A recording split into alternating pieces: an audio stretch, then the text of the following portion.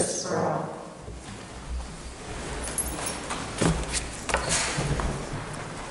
All right. Item 1, adjustments to the agenda. And I have one in communications. I have a thank you to add. Are there any other adjustments to the agenda tonight? Seeing none, we'll move on to item 2, approval of the school board minutes from recent meetings. May I have a motion?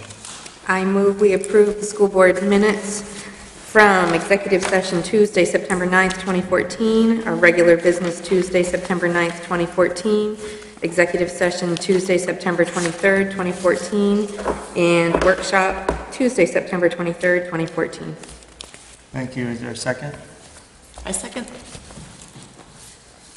All right. Is there any discussion? Questions? Comments? Reactions? Okay. All those in favor? 7-0. Item 3, comments from our student representatives. We have Sierra Bates and Natalie Vaughn. One topic that I thought was worth mentioning was that I've been approached by several juniors over the past couple days inquiring as to the possibility of juniors leaving campus during their freeze. It's hard to find somewhere to go in high school during campus, and most of us have our licenses, and so a lot of juniors were wondering whether it would be more beneficial for us to be able to leave like the seniors rather than trying to find somewhere to go in the high school during our freeze. So I thought that was worth mentioning. And we just a note on last week, we had homecoming. It was really successful and fun. I think everybody had a good time. And then this Friday, or Spirit Week, and this Friday night we have homecoming dance, which is pretty rare at the high school. On a more academic note, I just wanted to give a little shout out to the math department, particularly Mr. Rio. He has flipped the classroom, and that means that you do the lectures at home, you watch videos teaching you the math, and then you come into the classroom and you do the homework and the problems with him in small groups. And that's been a very interesting, interactive way to learn. I think it's cool that our school has done something like that. And then Student Council is sponsored, and the HSPA is sponsoring Michael J. Chase to come to our school. He's a kindness leader in the country, and this is kind of a school climate project, and I just wanted to let you guys know that was going on. I think it's the Wednesday before Thanksgiving break, so you're all welcome and invited to come. Thank you. Are there any questions or comments for student representatives?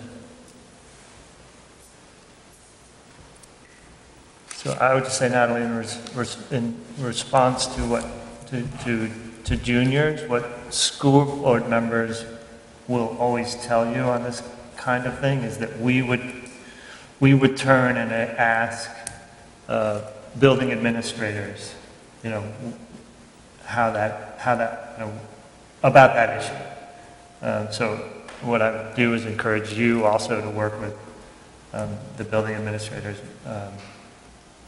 If that's something that's important to students, that you speak directly with building administrators about it, and then, because they're in a better position than we are to understand all the implications that may be involved with that kind of thing. Mr. Shedd, absolutely. So I did speak to you earlier today. I've had a number of juniors, and maybe I'm giving them misinformation, but I've actually suggested that they go through school board because right now the senior off-campus privilege is grounded in the school board policy, as is junior freeze. So I operate on the assumption that I don't have that the school board would have to weigh in on that issue. And it's something I want to be considered because it would be putting the students more in the community during the school hours. Right, and so then... I'm glad I had my input. We would probably be more likely to, if you were going to bring that issue forward. As policy chair, I'm making note. Okay. Yeah, so if it's a matter of school board policy, which it appears to be, then that's something that our policy committee would take a look at, but the policy committee would also work closely with administrators to understand the implications. But that said, we love hearing from students about how to make school a better place. So thanks for the input. I appreciate it. Just to follow up on that, so how, just because we do want them to bring forward ideas, so how might that work? Would, if she had a group submit a, policy review request, I just want to give her tangible next steps, so how might... I would suggest that the student council or the junior class, whoever is most appropriate, send a letter to the school board policy chair requesting a review of policy JHCA, which is the policy that pertains to use of unscheduled class time, I believe it's called, for high school seniors. And that will officially allow the policy chair to add that to an upcoming policy agenda for discussion, and we would certainly invite students to attend that meeting when the time comes. Thank you.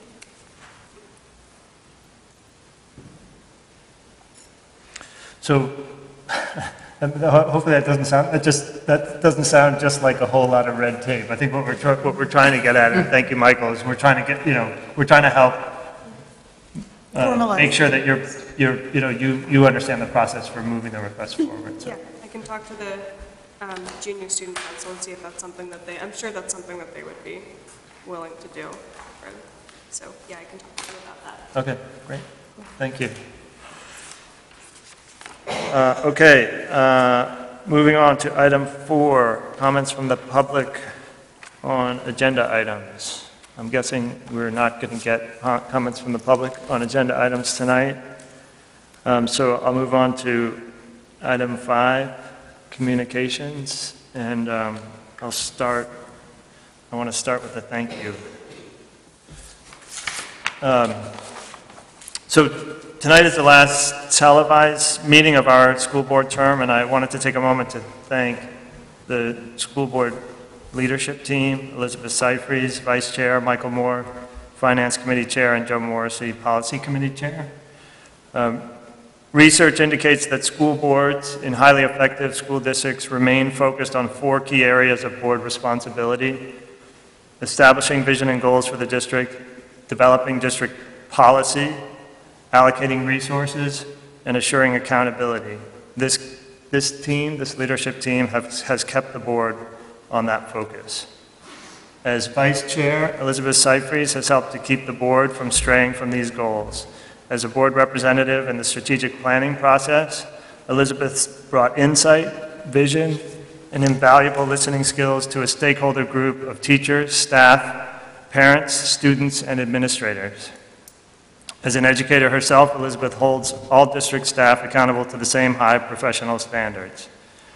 As chair of the Finance Committee, Michael Moore has led a focused and efficient budget process, widely praised as clear and coherent. He's also worked closely with the town council to create a 10-year facilities plan that provides long-term financial stability and supports the upkeep of our town's valuable physical assets. And as Policy Committee Chair, Joe Morrissey has brought discipline, wisdom, and considerable professional experience with youth issues to the work of writing district policy. Notably, she has helped to create a substance policy that sends a clear message to students that substance use in school is not okay, while aligning the district roles and violations with its strengths by focusing on education and inclusion rather than punitive measures. It has been an honor and a pleasure to work with each of you. Thank you very much. Thank you. Thank you. Those kind words. You're welcome. So now we'll go to 5A, to Jonathan Warner. So Jonathan Warner is not here. I resisted the urge to project a picture of him at the BAMI Awards onto the screen behind me, but I'll just share a little bit about the recognition that Jonathan received. Jonathan, for those of you who don't know, is one of our middle high school library integration technology specialists, library and instructional technology specialists, pardon me. And Jonathan was one of 5 national finalists for the Librarian of the Year award. So I'm going to read something from his principal, who's not here either. Jonathan, by the way, would love to be here, except he chose to go with his children to see the author of the book Wonder, Patricia Polacco, at Books A Million in Portland, in South Portland tonight. He has his values in the right place. Clearly, he does. So this is from his middle school principal. Jonathan is a dynamic, passionate, and dedicated educator who cares deeply about students, embraces technology, and remains intensely focused on pedagogy when using technology to enrich instruction. He is co-organizer of, yes, this is I'll share it with you later, but it's an EdTech chat, Wednesdays at 9 p.m. Eastern. The Blogspot link is connected, so we'll post this for you on the website, where he maintains connections with educators around the world about technology and education issues. He also has his own Twitter page with over 1,500 followers and his own blogspot, mainschooltech.blogspot.com, on which is this quote from Jonathan, which sums up his focus about linking to mission. If the teaching and learning doesn't serve that mission, it doesn't belong here. And if the technology isn't advancing, improving, enhancing the teaching and learning and the mission, it doesn't belong here either. Jonathan has been instrumental in transforming our library into a thriving and exciting library and learning commons in partnership with Amanda Kazaka. He does outreach with students and teachers throughout the day and offers boot camps or orientation sessions to help parents understand and navigate the use of student iPads. I'm thrilled Jonathan was nominated and then a finalist for a BAMI Award. I couldn't be more pleased and appreciative of his contributions to our school and district. There's a side note that he's often known to burst into song, and some of you may have seen him perform last year in our all-school concert, where he played a pivotal role. Yeah, he was great. Just an addition from one of his colleagues, Amanda Kazaka at the middle school, Jonathan was nominated for his work on a national level, conference presentations, and social media presence. His networking on behalf of technology and learning earned him this attention and recognition from his ISTE peers. So again, he was one of 5 finalists for the 2014 BAMI Awards and was able to attend a special celebration in Washington, D.C. These awards are given yearly by the Academy of the Education, Arts, and Sciences. Every finalist was selected, this is from the BAMI Awards webpage, because they are either world-class collaborators, have made significant contributions to the field, or have modeled the valued quality of a 21st century educator. Selection by the Board of Governors is a noteworthy distinction recognizing Jonathan's contributions. Jonathan could just as easily have fit into the teacher or school technologist role because he fills those as well, but he's also a school librarian who alerts everyone when it's National Poetry Month, who posts the school's happenings on the Cape Elizabeth Library website, and who recommends books on his own personal blog. Rather than struggling with the changes in school libraries, Jonathan is excited by them, especially those happening in Cape Elizabeth schools where they're transforming libraries into learning commons. So those are just some comments from his colleagues, but we are very proud of his accomplishment. That is a great honor. Congratulations to Jonathan.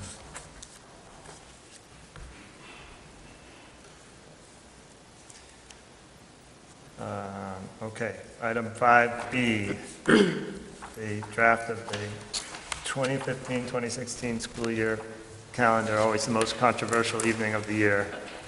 Notice how early you're receiving this draft. So included in your board packet along with the draft is a memo from the Commissioner of Education, James Ryer. And I attended a meeting with Commissioner Ryer in early September along with colleagues from several neighboring school districts because we were given a strong warning from the Commissioner of Education that if we as a regional group of sending schools to the Portland Area Technology High School did not get our calendar in line, that the state would potentially withhold subsidy for coming years. So a group of 7 of us from all of the sending schools met to put together a draft calendar that would comply with that state law so that we are not jeopardizing future funding. That draft is included. I'm not asking for adoption tonight. This is a first look. I'll be sending it out to faculty and scheduling those meetings as well.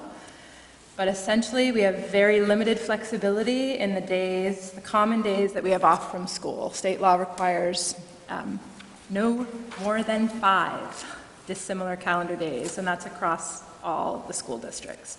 So that means we have to work pretty closely together to align our vacations and professional development days. And I'm happy to entertain any questions. Thanks for doing that. I can't imagine how that was in the room, the amount of paperwork that was in front of the seven of you.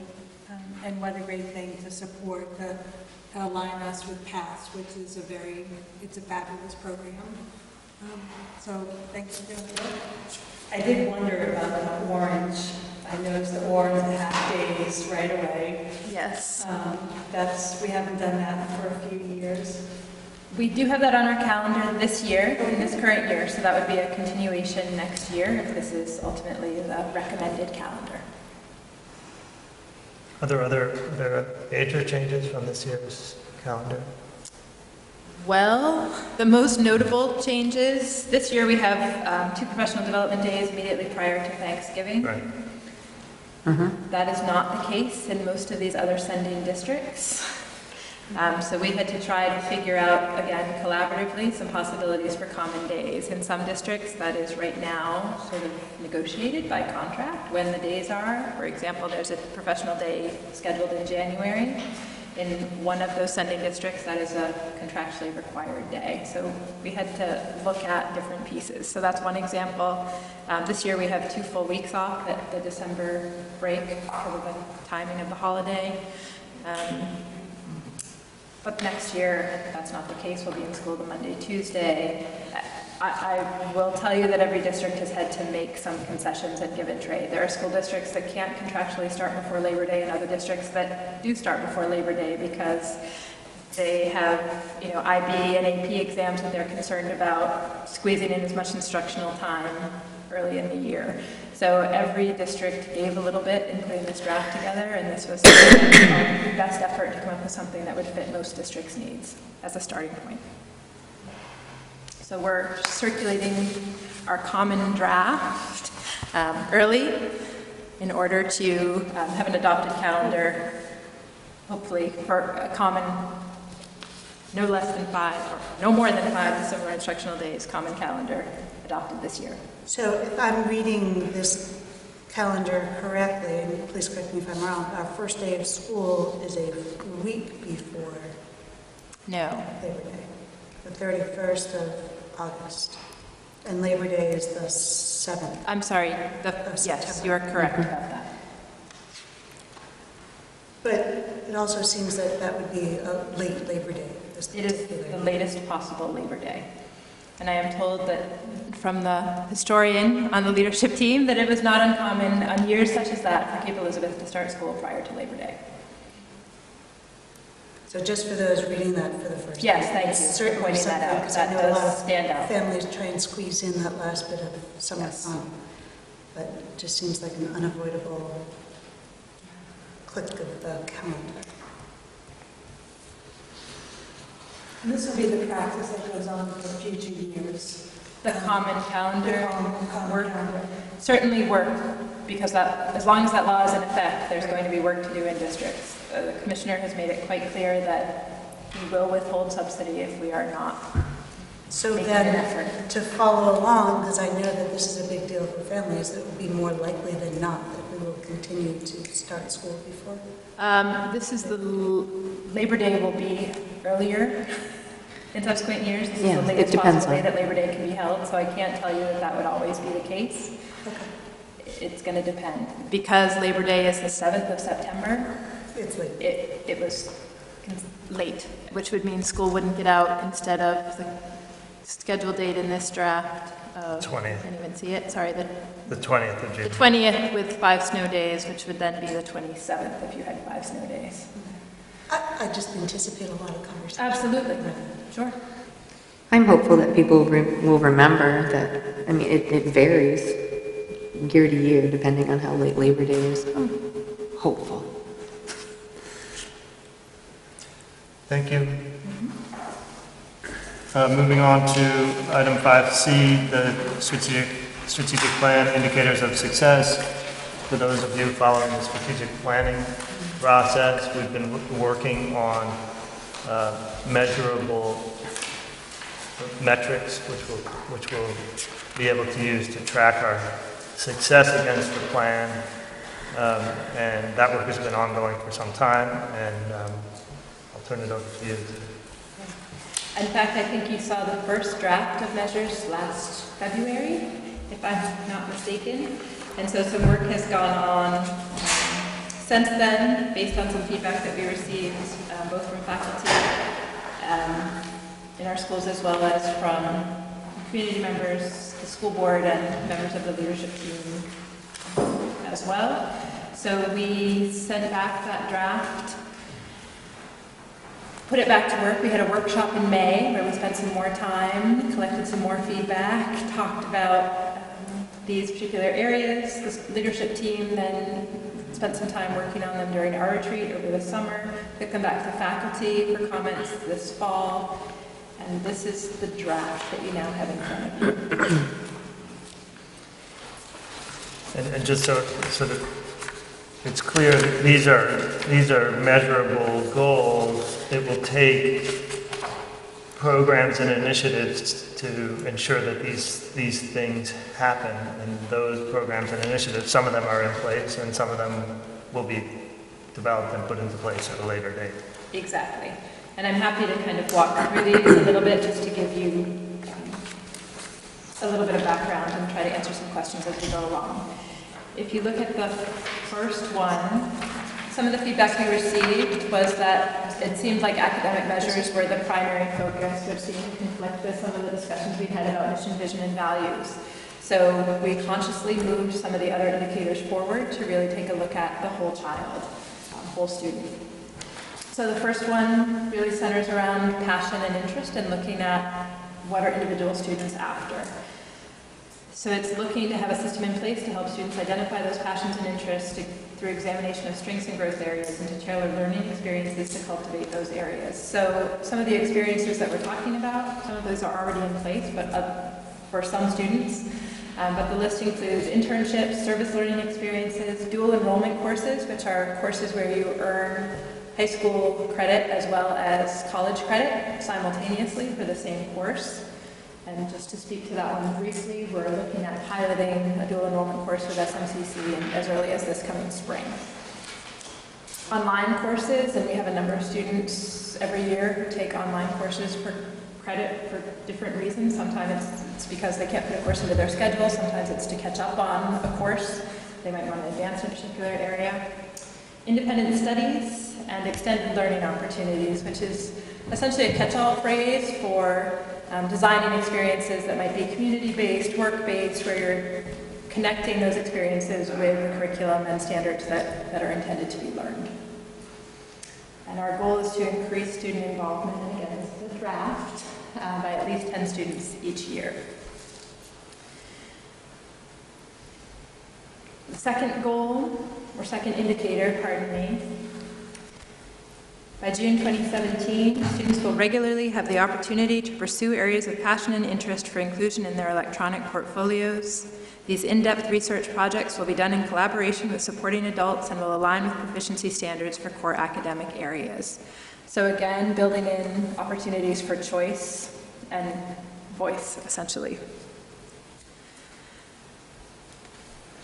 Number 3, back to some of the academic pieces.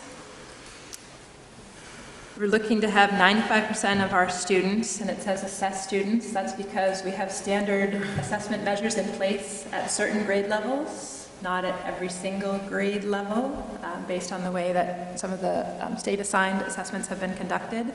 But we're asking for them to demonstrate a year or more growth in writing, reading, and mathematics across those data points. And you'll see that we've included some baseline measures, which again is part of the feedback that we received from folks. Writing, you'll note there's no growth data available for writing at this juncture. So we'll be working on that as we move forward. Part of the reason for that is because writing is assessed typically at grades 5 and 8, and it's hard to measure growth over a 4-year period. You need a more connected relationship there. And again, we feel, based on our current performance, that that 95% is realistic for students across the board. The other area, and this is one we've spent some time talking about, is closing the academic gap in reading, writing, and mathematics for what we're calling underperforming students. And there's a little footnote about what that means. Underperforming students is a catch-all phrase, but in our particular context, we're talking about our students with disabilities for whom there's data provided that shows that they significantly lag behind their peers in performance in those areas, as well as for our students who are socioeconomically disadvantaged according to federal free and reduced lunch guidelines. And again, we look at our local context. Our boys were significantly underperforming their female counterparts in writing. So those are some of the areas that we're targeting in terms of closing the achievement gap. Questions about those first four? Shall I take a sip of water? Susanna? Not really questions, but for 1 and 2, it seems important to remember when we're talking about the indicators of success, to think beyond or even before high school. Because it seems a lot of the ideas that your internships and other things, the first people you think of are the high school students, but that the importance of generating these ideas for earlier grades as well. Absolutely, and I would say, right now we have middle school students who are taking online courses for different reasons, or potentially completing independent studies for different reasons, and service learning is a part of the middle school experience for students. So I absolutely agree with you that these are opportunities for all kids, and while this list sounds more secondary, extended learning opportunities, that catch-all phrase, can apply really at any level. The online courses, we already have, the online courses are not to do with the charter online schools, virtual schools that are happening. But we already have a relationship with an online program. So there are a number, and it really depends on what the particular course needs are, and we look at those on an individual basis. There used to be a virtual high school collaborative, essentially, I'm not sure if that's the right term, that existed in the state of Maine. That hasn't been around, at least since I've been here. I think a year or two before that disbanded, but the state had installed some technology infrastructure in schools around the state, and there was a policy actually that we deleted that spoke to that. But we don't have a particular isolated partner relationship with virtual charter school. That's or not a virtual charter school, but with an online school per se. Those are definitely options. There are some subscription options, but again, you have to look at, do you have the number of students participating in order to make that financially worthwhile, and do they offer all of the courses that we might be interested in, or students might be interested in taking? Because a lot of this has already been happening, so what we're doing is we're documenting what's already been going on. There have already been kids who have been taking classes at USM as sophomores, juniors, seniors. So really we're getting better at what our community is doing, and then encouraging, allowing other people, families to make choices.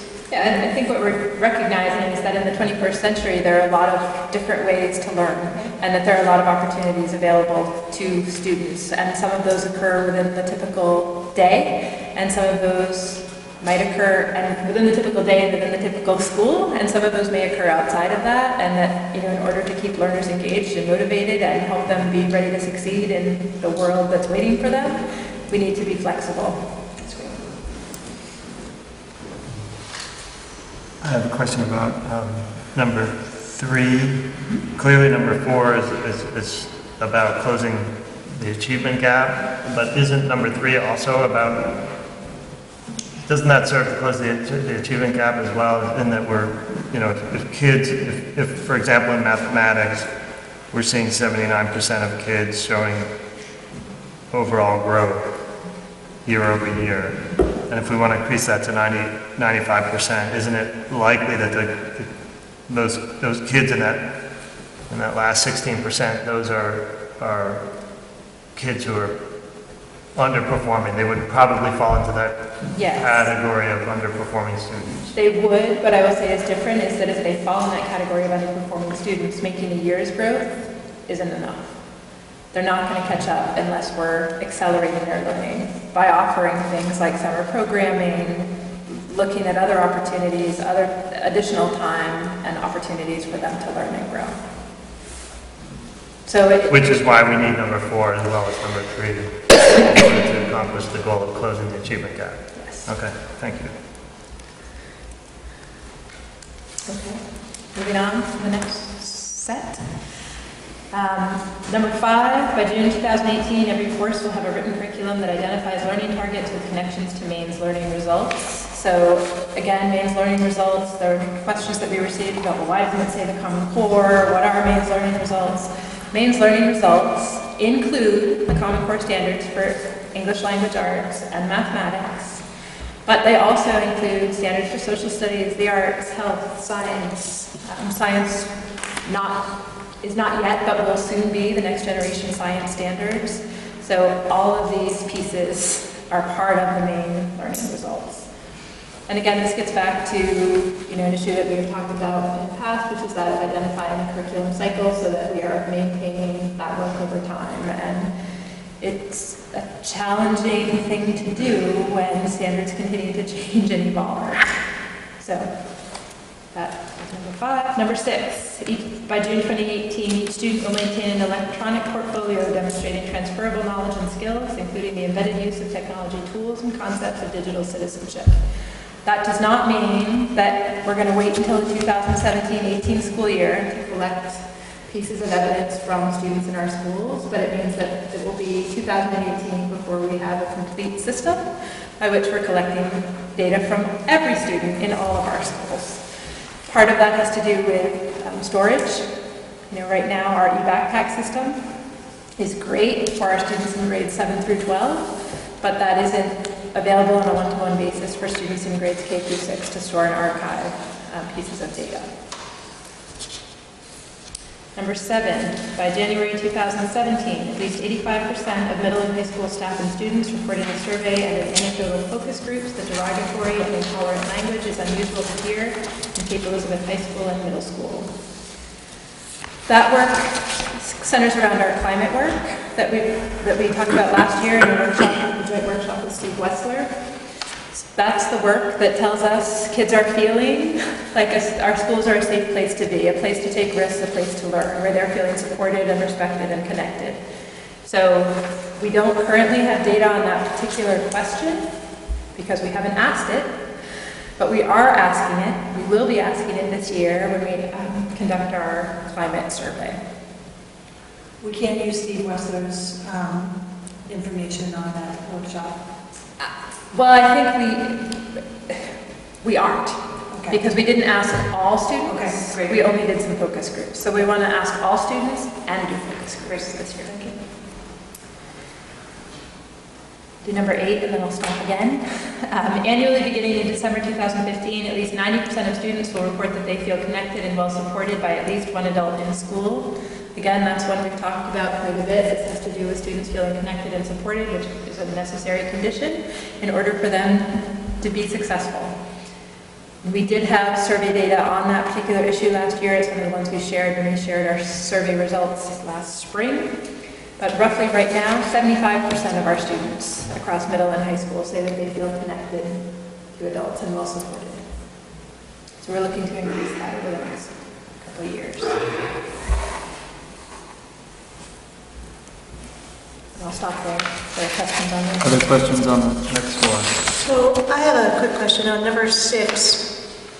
Each student will maintain an electronic portfolio demonstrating transferable knowledge and skills, including the embedded use of technology tools and concepts of digital citizenship. Is that something that the students will be maintaining for themselves, or is that something that we provide them with a portal to backfill with their own work? Yes, both and, if that helps. I mean, I think ultimately, and we don't know exactly what this is going to look like yet, honestly. That's work that, as John described earlier, we still need to do. But I would say that you gradually begin to take ownership of a portfolio and to understand the benefit of what a portfolio has to offer. You gradually begin to understand who you are as a learner and to to understand which pieces of your work are going to show the best evidence of your learning. And so I think it's kind of a gradual release model, in other words, where you're helping students, perhaps in a one-on-one discussion, look at some of their work and decide which pieces belong in their portfolio, and helping them to be reflective about that process.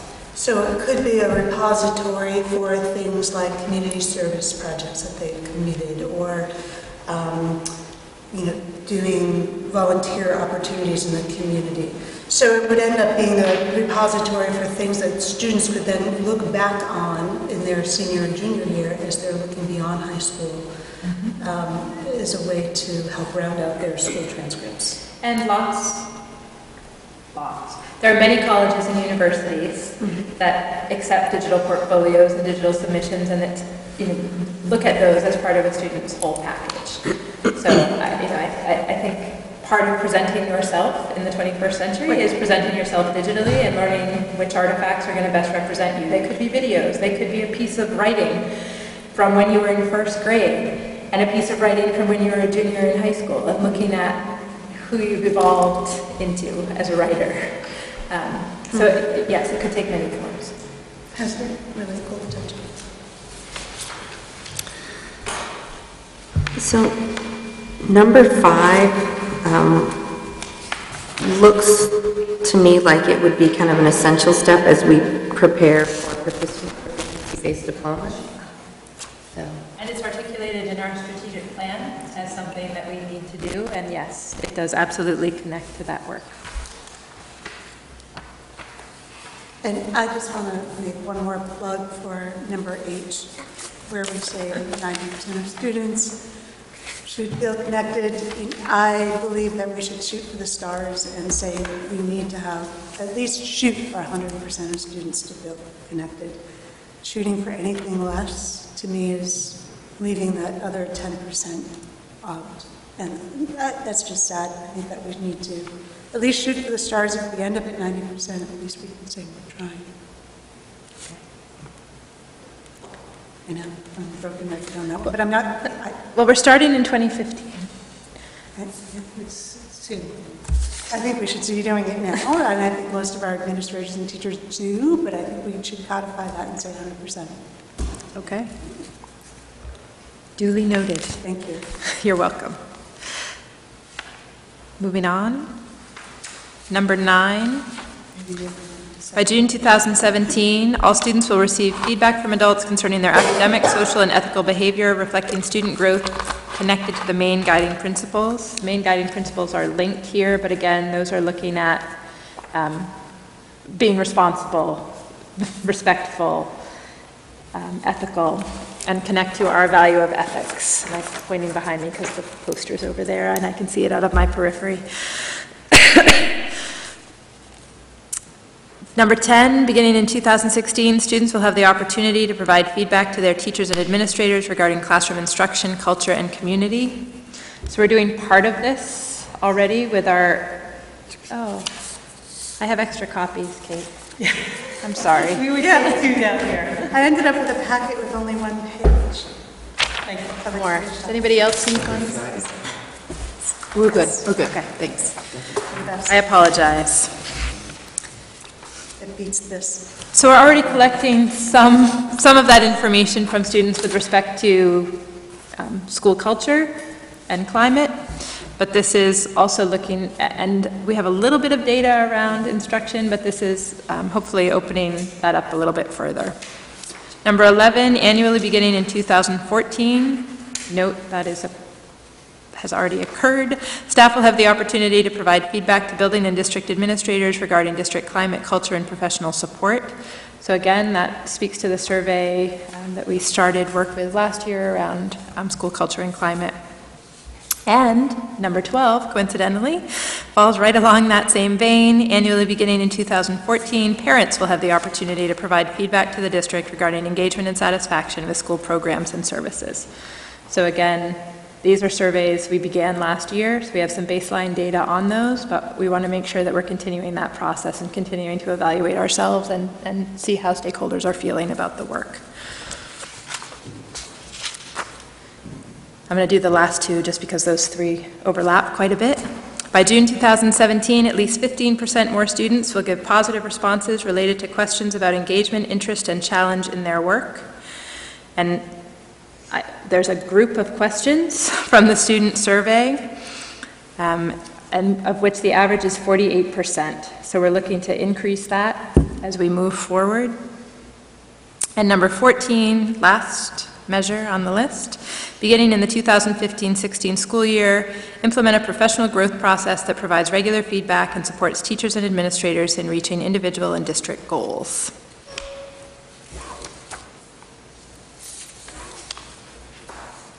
Questions on the last group? For number 9, regarding the feedback from adults concerning academic, social, and ethical behavior, what do we imagine that feedback will look like? Is that going to be just, on a different spot on the report card, or is it going to also involve casual, conversations, or? Again, I would say probably both and. We don't have the specific tool in place yet. We know what the main guiding principles is asking us to evaluate. We know what we've identified as important traits that we want individuals to hold as they exit our schools. There are a number of already developed skills out there. Many of you have heard probably of Eleanor Duckworth's work around grit and some of those scales that exist that are used in places like the KIPP schools. Main guiding principles list exists that has its own set of traits. So it's sort of codifying those into what's the most appropriate list. But yes, I think students should receive written feedback as well as individual conversation about how they're doing in those areas. And I think I wanted to make a plug for adults to include everybody, not just teachers and administrators, but bus drivers and ed techs and lunch staff and everybody, because everybody is part of that educational experience. Thank you.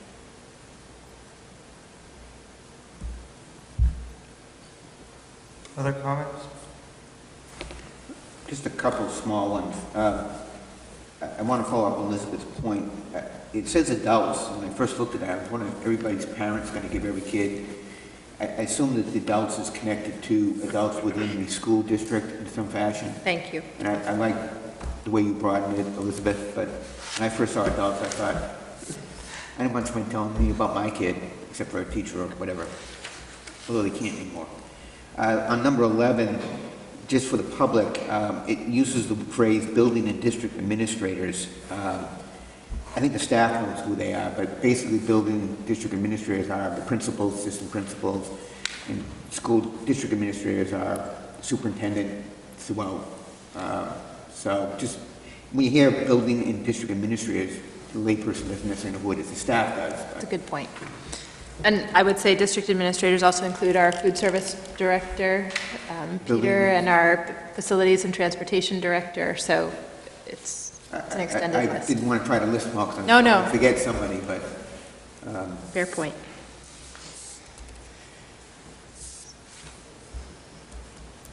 Training, how are we going to do training to help everyone with these positive conversations and hard conversations?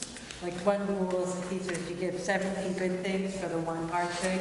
I don't know how outdated I am as a teacher, but what's, how do we... So remember that these are only the indicators. Are we moving on the path to achieve the mission and vision and values that we established as a community a couple of years ago? So you looked at a much longer document earlier in the spring that has lots of initiatives and talks about action steps in lots of different areas. Those are the pieces, but what will they require? They're going to require time. They're going to require resources in terms of sometimes financial support, right? Online courses aren't free. We have to make sure we're budgeting appropriately for things like that. They do require professional development time, and there's a cost to that. There's a cost for teachers being out of the classroom or for having teachers come in for additional time over the summer. So there's a lot of ongoing work around that. I think we'll be making budgetary recommendations and connecting them to these pieces as well as the action plan pieces that we've outlined, and I expect that you'll see this continuing to move. We talked about when we brought forward the draft strategic plan about reporting, ongoing reporting about how we're doing in some of these areas. So I would expect that we're going to be talking about it a lot. You know, if this is what we have said, if that, the mission, vision, and values are what we have outlined as where we want our students to be, and this is how we're going to tell if we're moving along that pathway, then we need to make sure that we're talking about it and checking our progress. David? I just thought another point about 11, about staff that provide feedback to building and district administrators. It seems we're missing one link in the food chain. We've got students to teachers, administrators, we've got staff to building and district administrators, but we don't have building administrators to district administrators. And that might be sort of leadership team to the administrator. I don't know what the right words to use, but the building administrators to, we'll get to Central office. Central office or whatever. So that would be the last link in the chain. Yep. Just a suggestion. I read that as included in there, but. Well, it says staff will have the opportunity to provide feedback to the building and district administrators. It doesn't say that the building administrators can provide feedback to the It's not district explicit, administrators. you're Right. correct.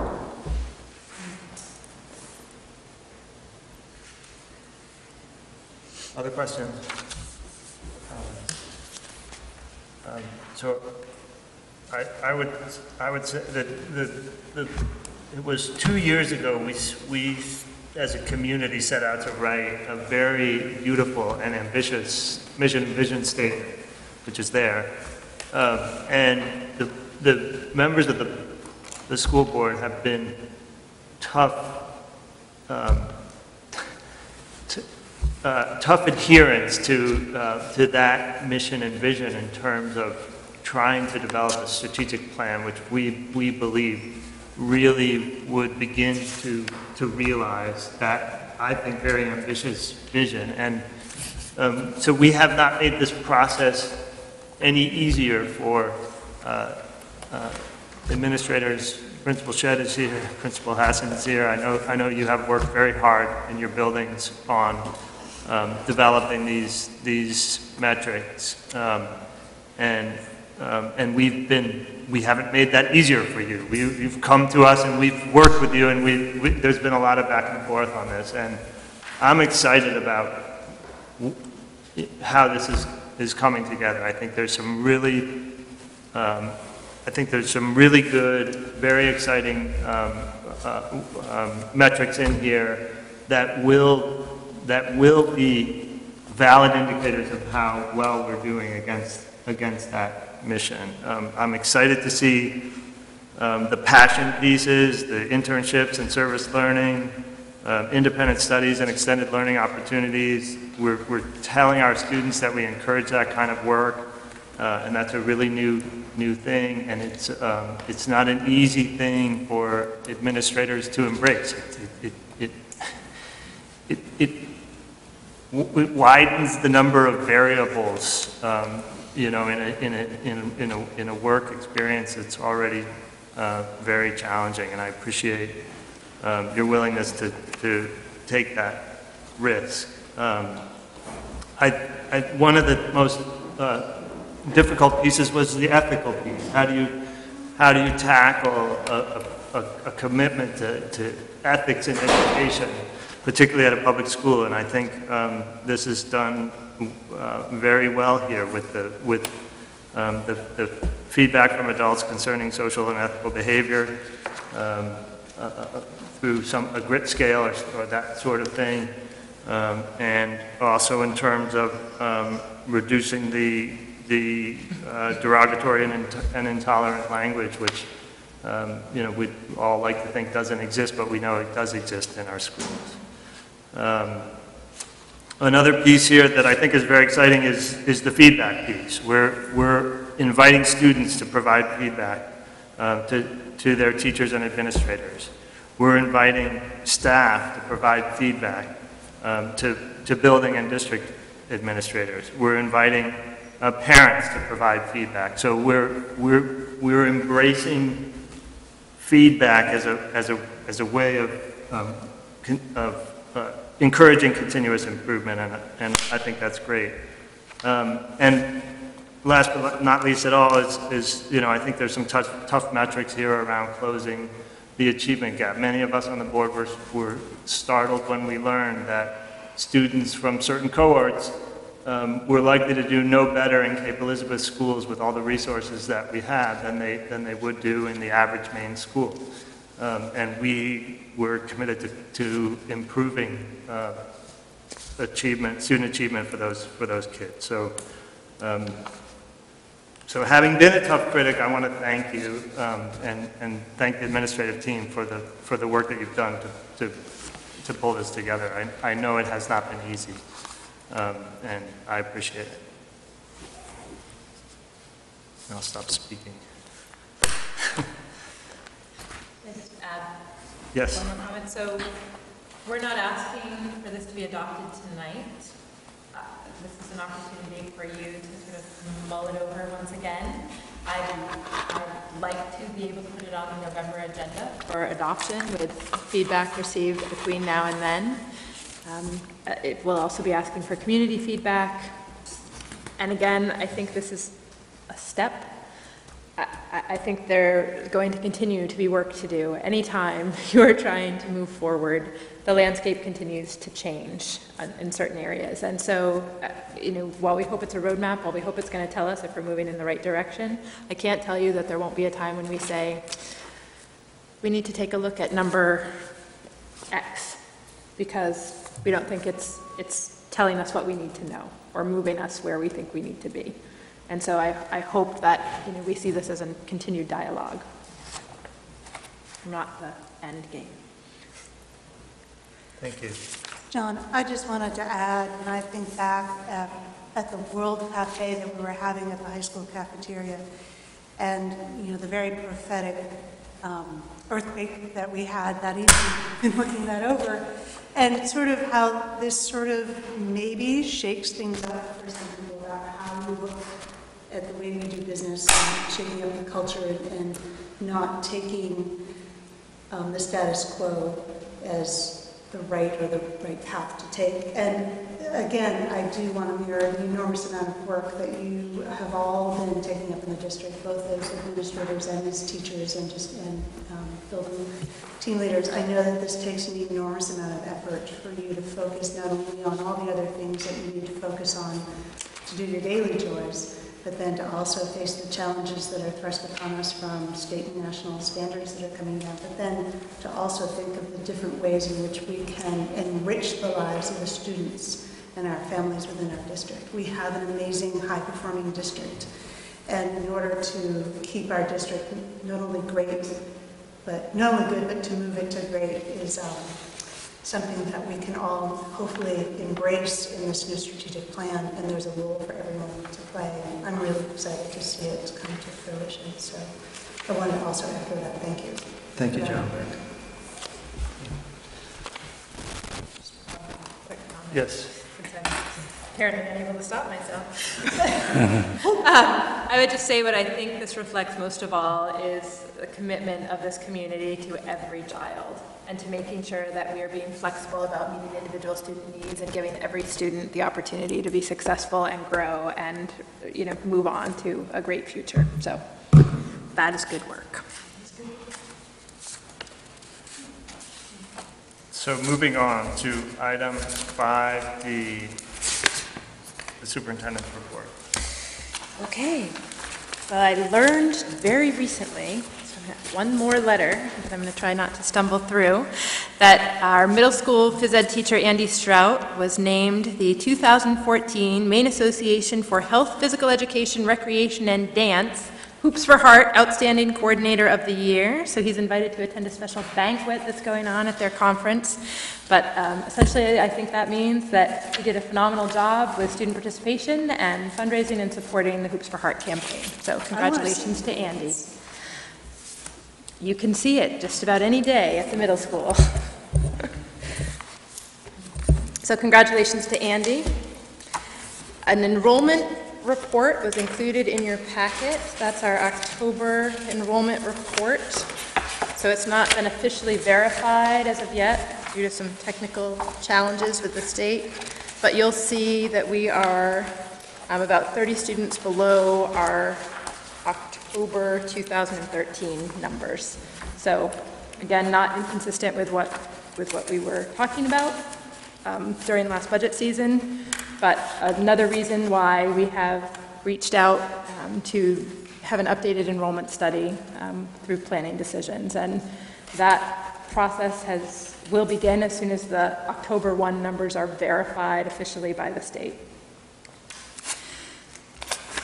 We received also an announcement from the Maine Public Employees Retirement System that our cost contribution, or our contribution rate for teacher retirement, will increase from 2.65% to 3.36% in the next fiscal year. So our estimate of that is somewhere in the $50,000 range for the next budget cycle, but I just wanted to give you advance notice of that. That's the estimated increase? That's Or the estimate. Estimated total? That is the assessed increase. The total is about the increase is about $50,000. That's what you're asking. Is it the increase or the total? That's The what I'm asking. increase is Okay. about $50,000. Check. You're welcome. We received our new buses. Finally, we took delivery of those very recently, so they are now out on the road. I do want to just address some ongoing challenges that we have had with transportation. We have been hard hit by some illness among our bus driver ranks, which has made it very difficult for us. We have a very limited number of spare drivers, and so we have struggled some days to keep routes going. We've had a couple of routes at Pond Cove in particular, our afternoon run, where we've combined routes in order to get students home in as timely a manner as possible. We have been recruiting and working collaboratively with some neighboring districts to try to partner up to offer training. We have reached out to agencies across the state to try to recruit drivers. We've placed advertisements. It continues to be a challenge for us. We did have a new driver who started with us last week. So he's been going through his training and is going to be driving independently as well, but it is an ongoing challenge, and not just for us, but for neighboring districts as well. So we appreciate the patience that families have shown through this time, because I know it is not easy to get information late in the day that your child may not be home on time. So we apologize. I assure you we are working really hard and trying to be as creative and collaborative as possible to get that moving forward. We may well, in the very near future, again in conjunction with some of our partner districts, be offering a bus driver training program through community services, but it is a difficult area. So I will say, as I did in my newsletter, if you know anyone who wants to obtain a commercial driver's license or who already has one and would like some additional hours, please contact us at the central office. Meredith, can you explain what is the process, especially for our crew, when things happen? When we call parents, do they all know to expect a phone call? Well, we have been sending information via email. Thank you for that question. And we have been sending it as early as we have known about the issue. So some days we know about that first thing in the morning. Some days we find out about that when someone goes home sick at the end of a day. So we have done our best to get that information out as quickly as possible, but I know of at least a few situations where, I personally have been in contact with parents where they have not had that information in a timely manner, and again, I understand completely the frustration. We've worked pretty closely with Kelly and Greg's team in the transportation office. Greg Morrell's team in the transportation office has been working with Kelly's team to try to coordinate getting those messages out, and we do our best to get them out quickly, and that's an ongoing conversation for us.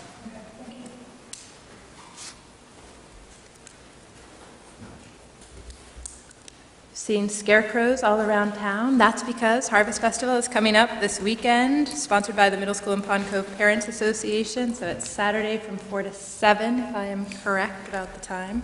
Middle school activities last until 8. Oh, middle school activities last until 8. That's right. And Friday night, the night before, is the homecoming dance at the high school. Included in your packet were also some assessment results, so I'll just briefly point those out to you.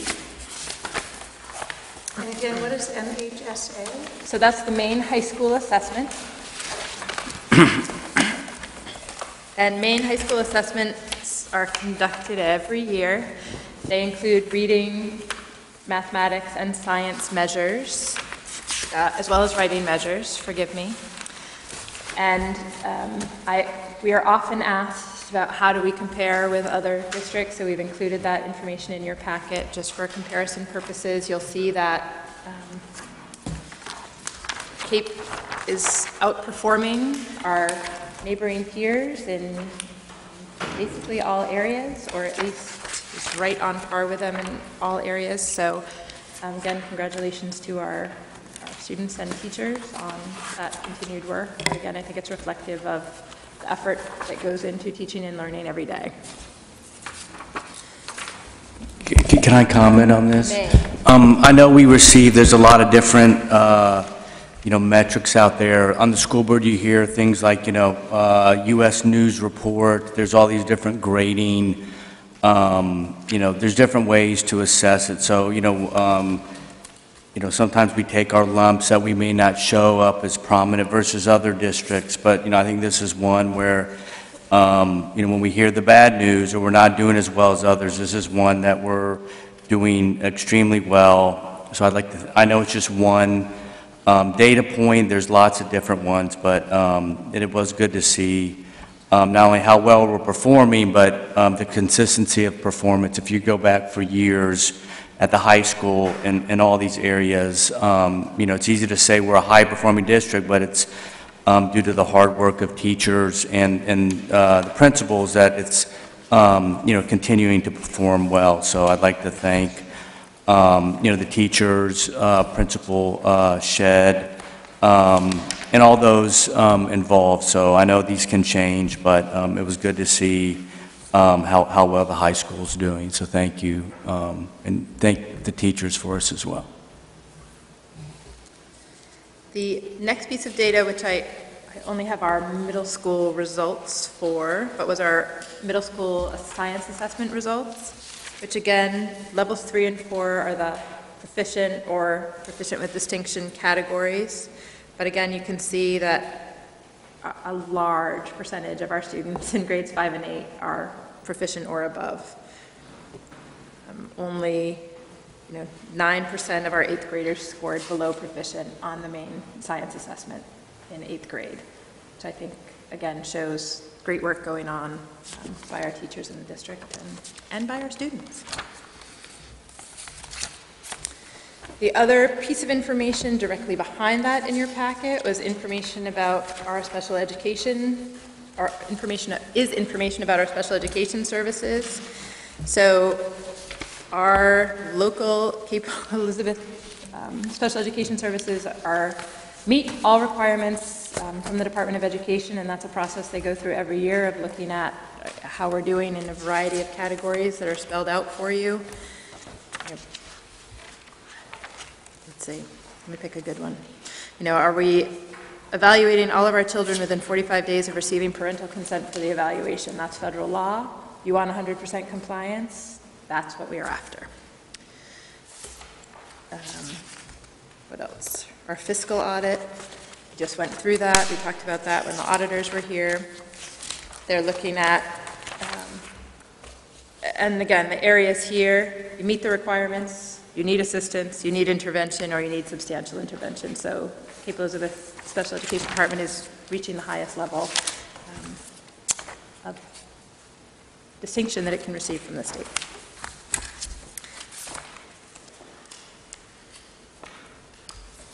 Questions about those?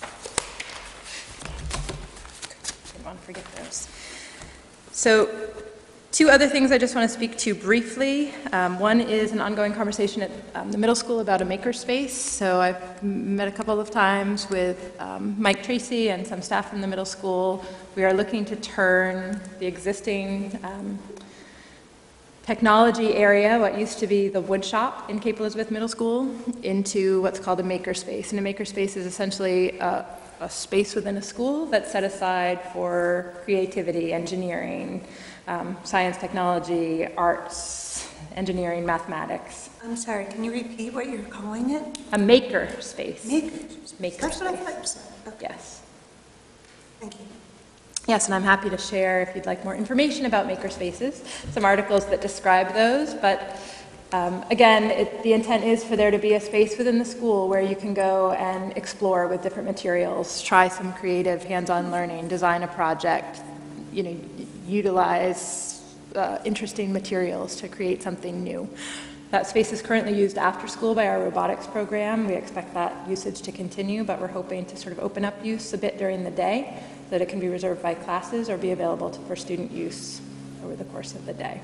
So we'll be doing some work to kind of rearrange that space, get some consultation from some community volunteers about how to outfit that, and we'll be looking at some storage options and moving some of the materials in. But don't be surprised if you see a request for some donations of interesting things to utilize coming out in the near future.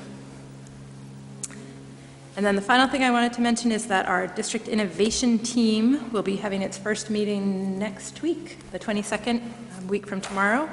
We'll be meeting in the Library Learning Commons at the middle school. And we have representatives from every school, and Elizabeth is our board rep, and we have high school and middle school student representatives as well. So it's when on the 22nd, sorry, is it during the day or? It's in the evening. We're meeting from 5:30 to 7:30. And again, the purpose of this group is to try to help sort of bring forward ideas, encourage people in trying out those things that they've wanted to try out, and look for some ways to be supportive of that. I anticipate that we may come back to you, or I may come back to you with a request to utilize some funding to support some of those initiatives. And right now, my anticipation of that is that we would ask to use some of the refinanced bond debt, perhaps a percentage of that $30,000 that we refinanced and were able to use this year to support some innovation. But we'll bring that proposal back to you in November.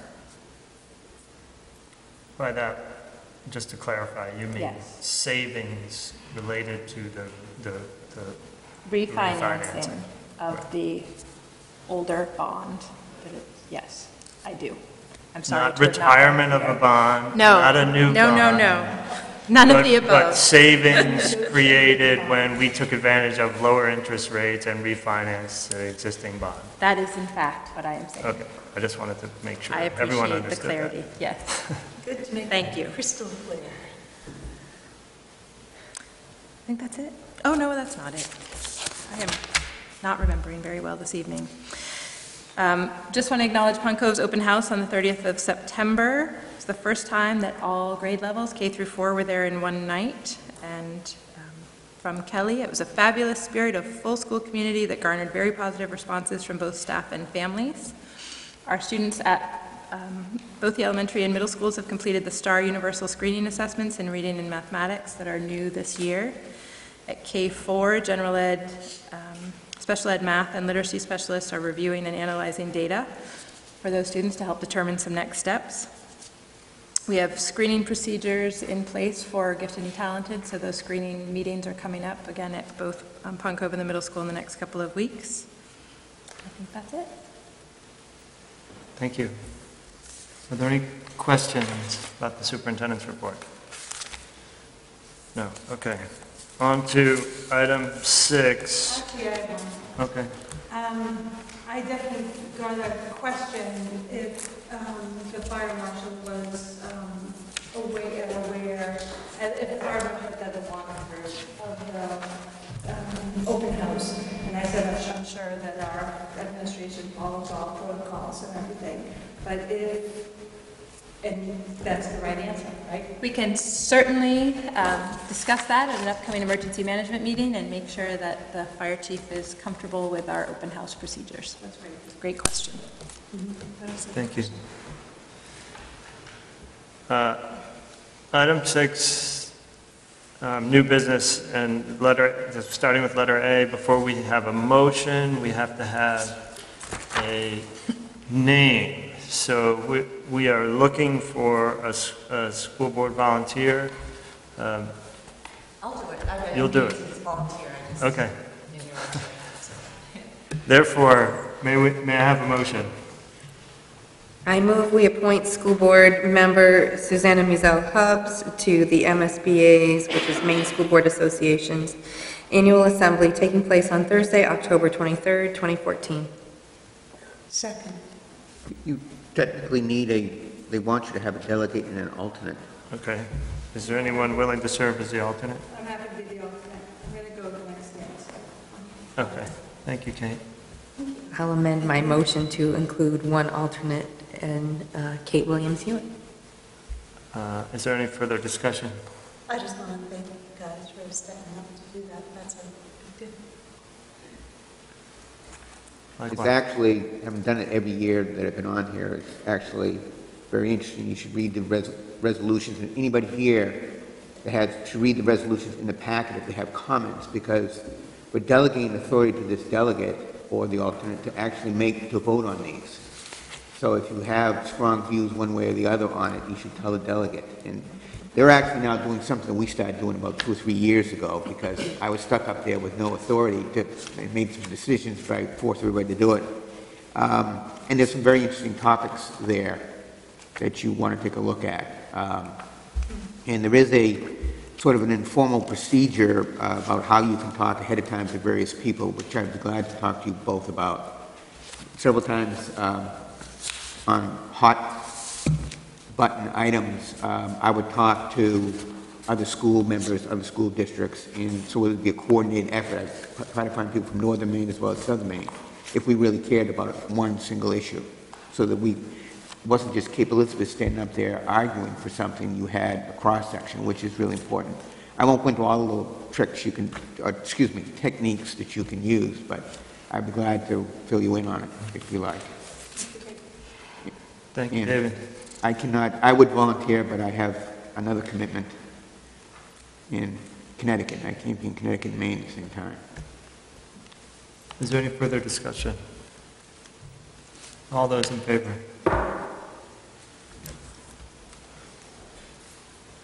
All right, letter B.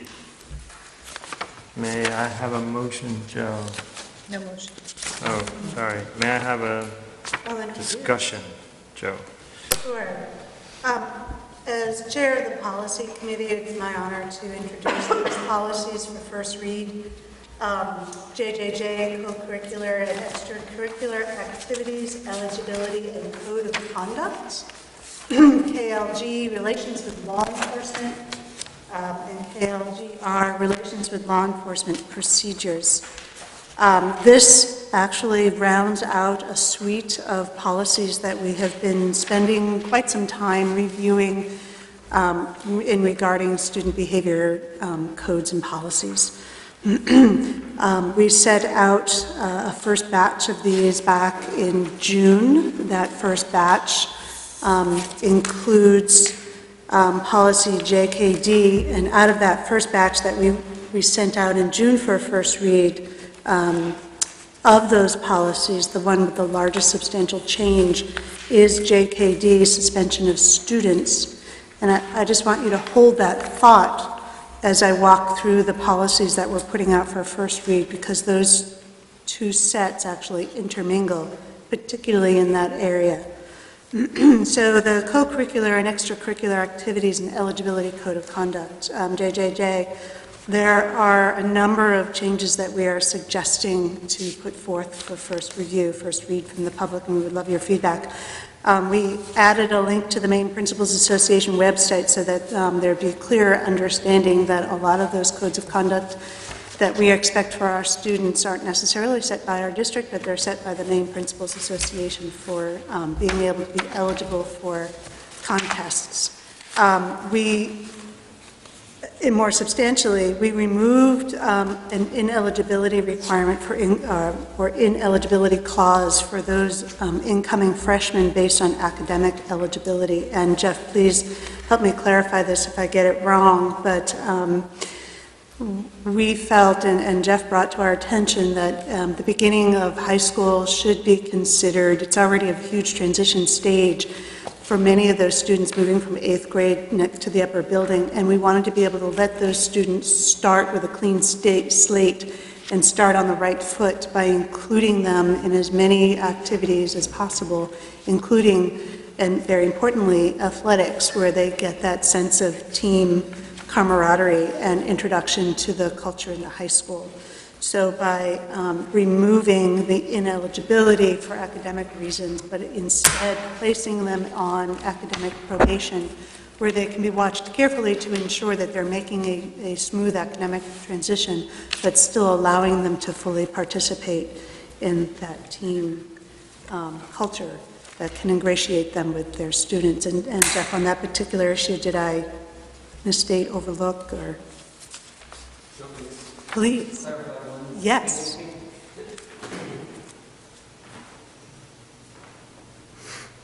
So the thrust of what you're saying is absolutely correct.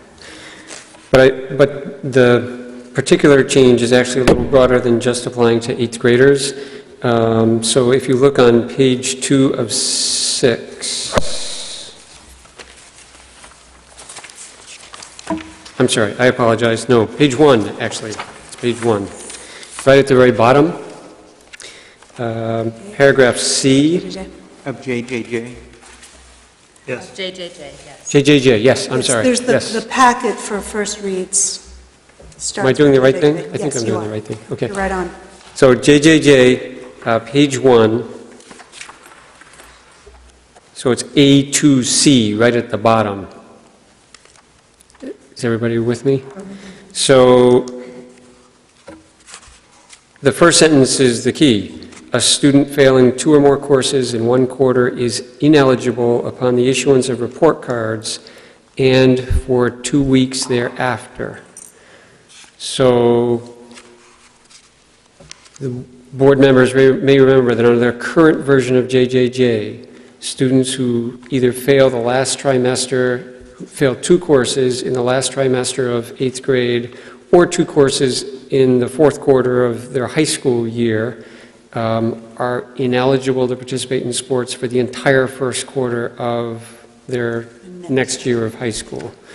So what the policy committee discussed and is recommending tonight is that that period of ineligibility be reduced from the entire quarter to 2 weeks for all students in in all high school students. Then there is a probationary eligibility procedure that kicks in where students' grades, their performance are checked on a regular basis to hopefully give the student an incentive to keep their academic performance at a level that will cause them to pass their classes by the end of the next quarter. So. Thank you for that clarification, because I would not want anyone to misunderstand that very important change. Thanks. We also, in this policy JJJ, removed the list of defined activities that this policy pertains to. And as a reminder that the school code of conduct applies whether or not you are participating in a co-curricular activity. And the consequences you face for violations may differ from those who don't participate in activities, but removing the list also helps clarify those activities that may change from year to year. So moving forward, we're asking that each advisor, volunteer, or coach review this extracurricular code of activities and eligibility with their club or sport or activity. We removed the clause that compels administration to investigate any credible information or reports that the board's policies have been violated. We felt that this put our administrators in an impossible position. We are suggesting the removal of loss of, as a consequence for violating any of the codes. We are suggesting the removal as one of the consequences to be loss of captaincy, leadership positions, honors, awards, from all of the consequences, regardless of the number of violations. This ties back to our mission to make these policies a mechanism to get students the help that they need for substance abuse or other infractions when interventions work best, i.e. when our children are still young. This removal also helps keep the consequences closest to the protective factor of co-curricular programs, which is the desire to remain on the team, as well as recognizing that captaincies, leadership positions, honors, and awards are valuable assets in a young person's career and stripping them from those assets erodes the future potential of our students, which is the center and the counter to our philosophy of wanting our kids to learn from their mistakes and go on to succeed. What really matters is, in the end, is no captaincy, leadership, or awards means anything unless we help guide our youth towards seeking the help, not ducking over draconian policies that our community can then skirt around. Any questions or clarifications on the loss of captaincies or awards or leadership positions?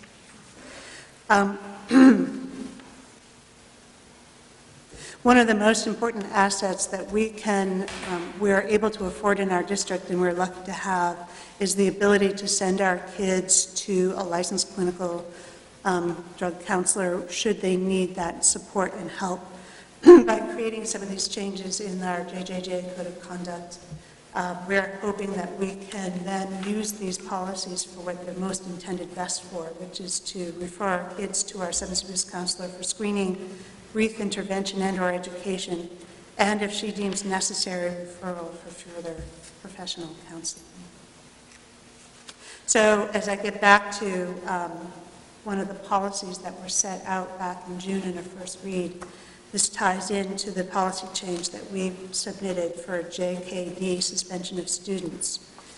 And in that particular change, and in the same spirit of which we're making these other policies to our behavioral codes of conduct and policies, is a student who has a single suspension of 2 days or fewer during his or her high school career may request that that suspension be made null and void and removed from that student's educational record under the following conditions.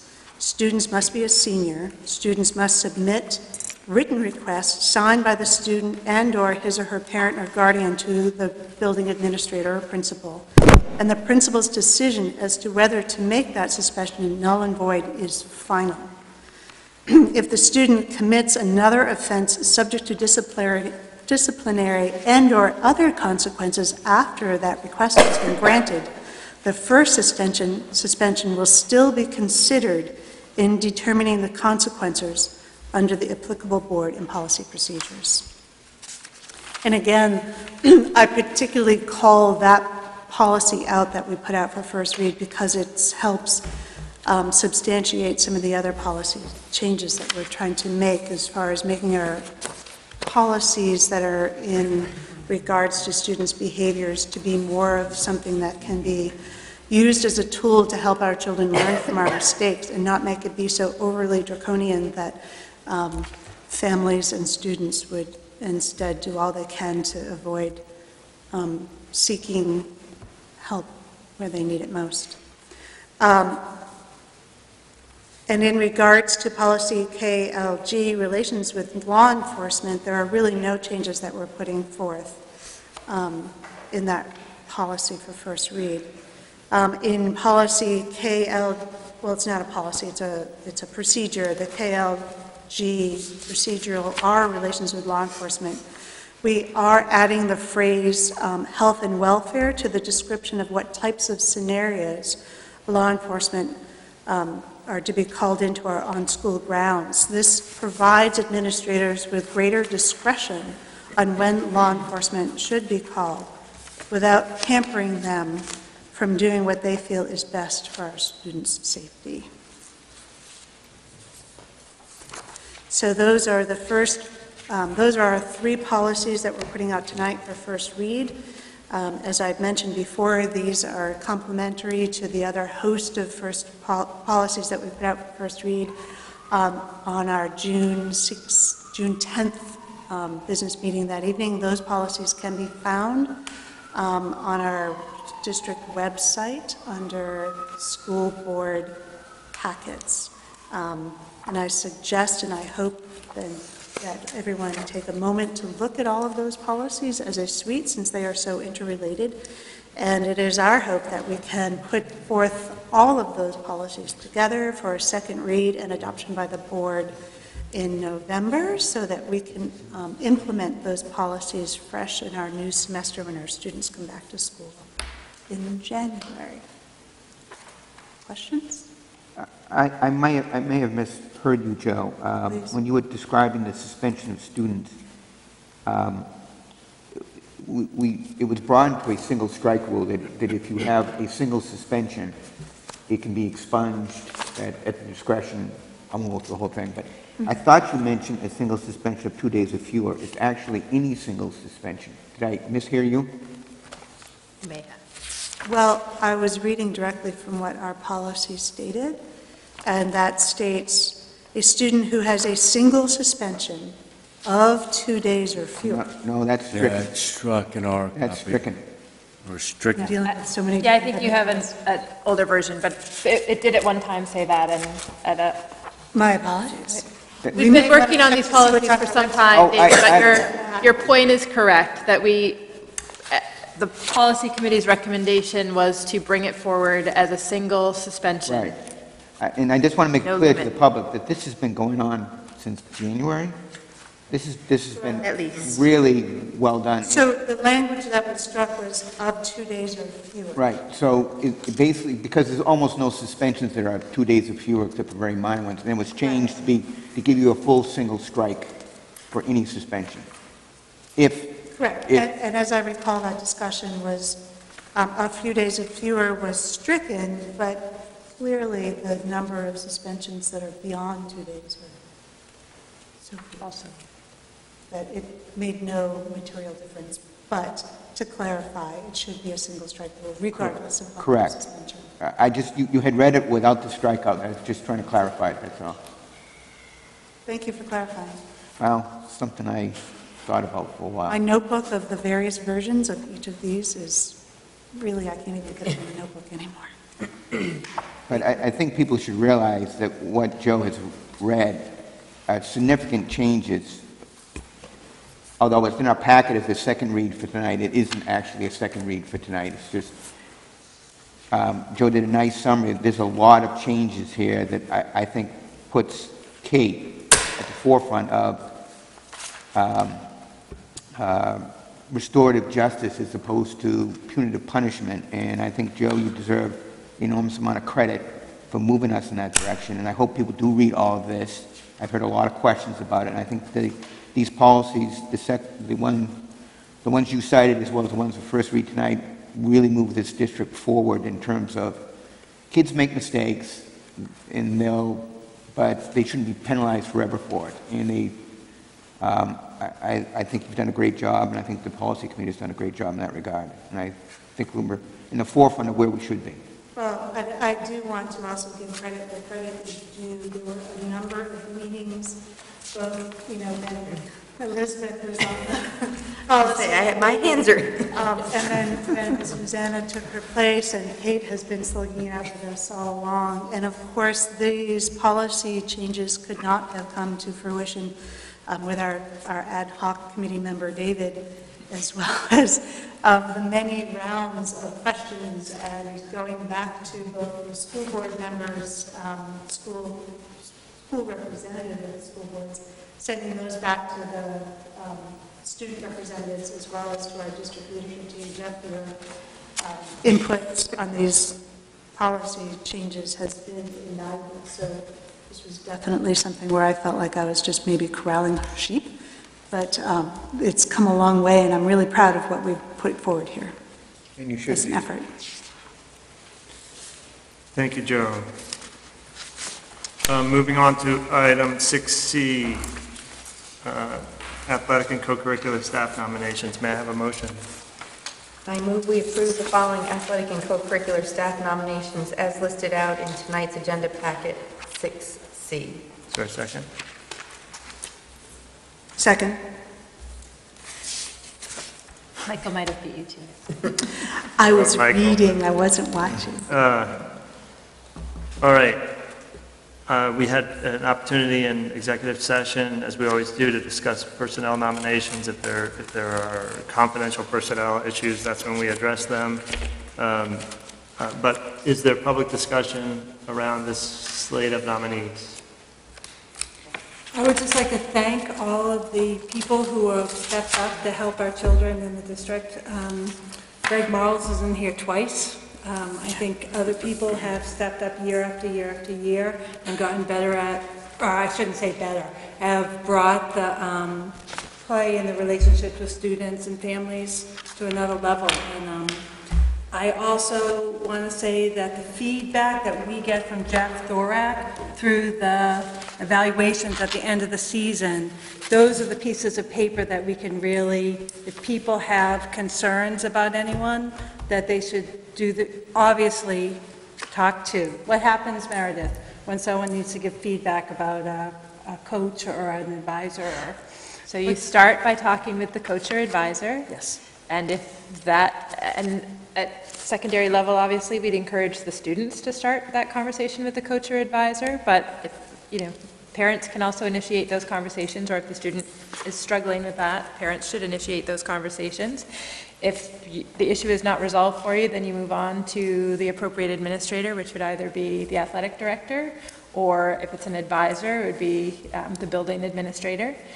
And again, if that's not successful, then you move up to the central office, or athletic director to high school principal, building administrator to district administrator.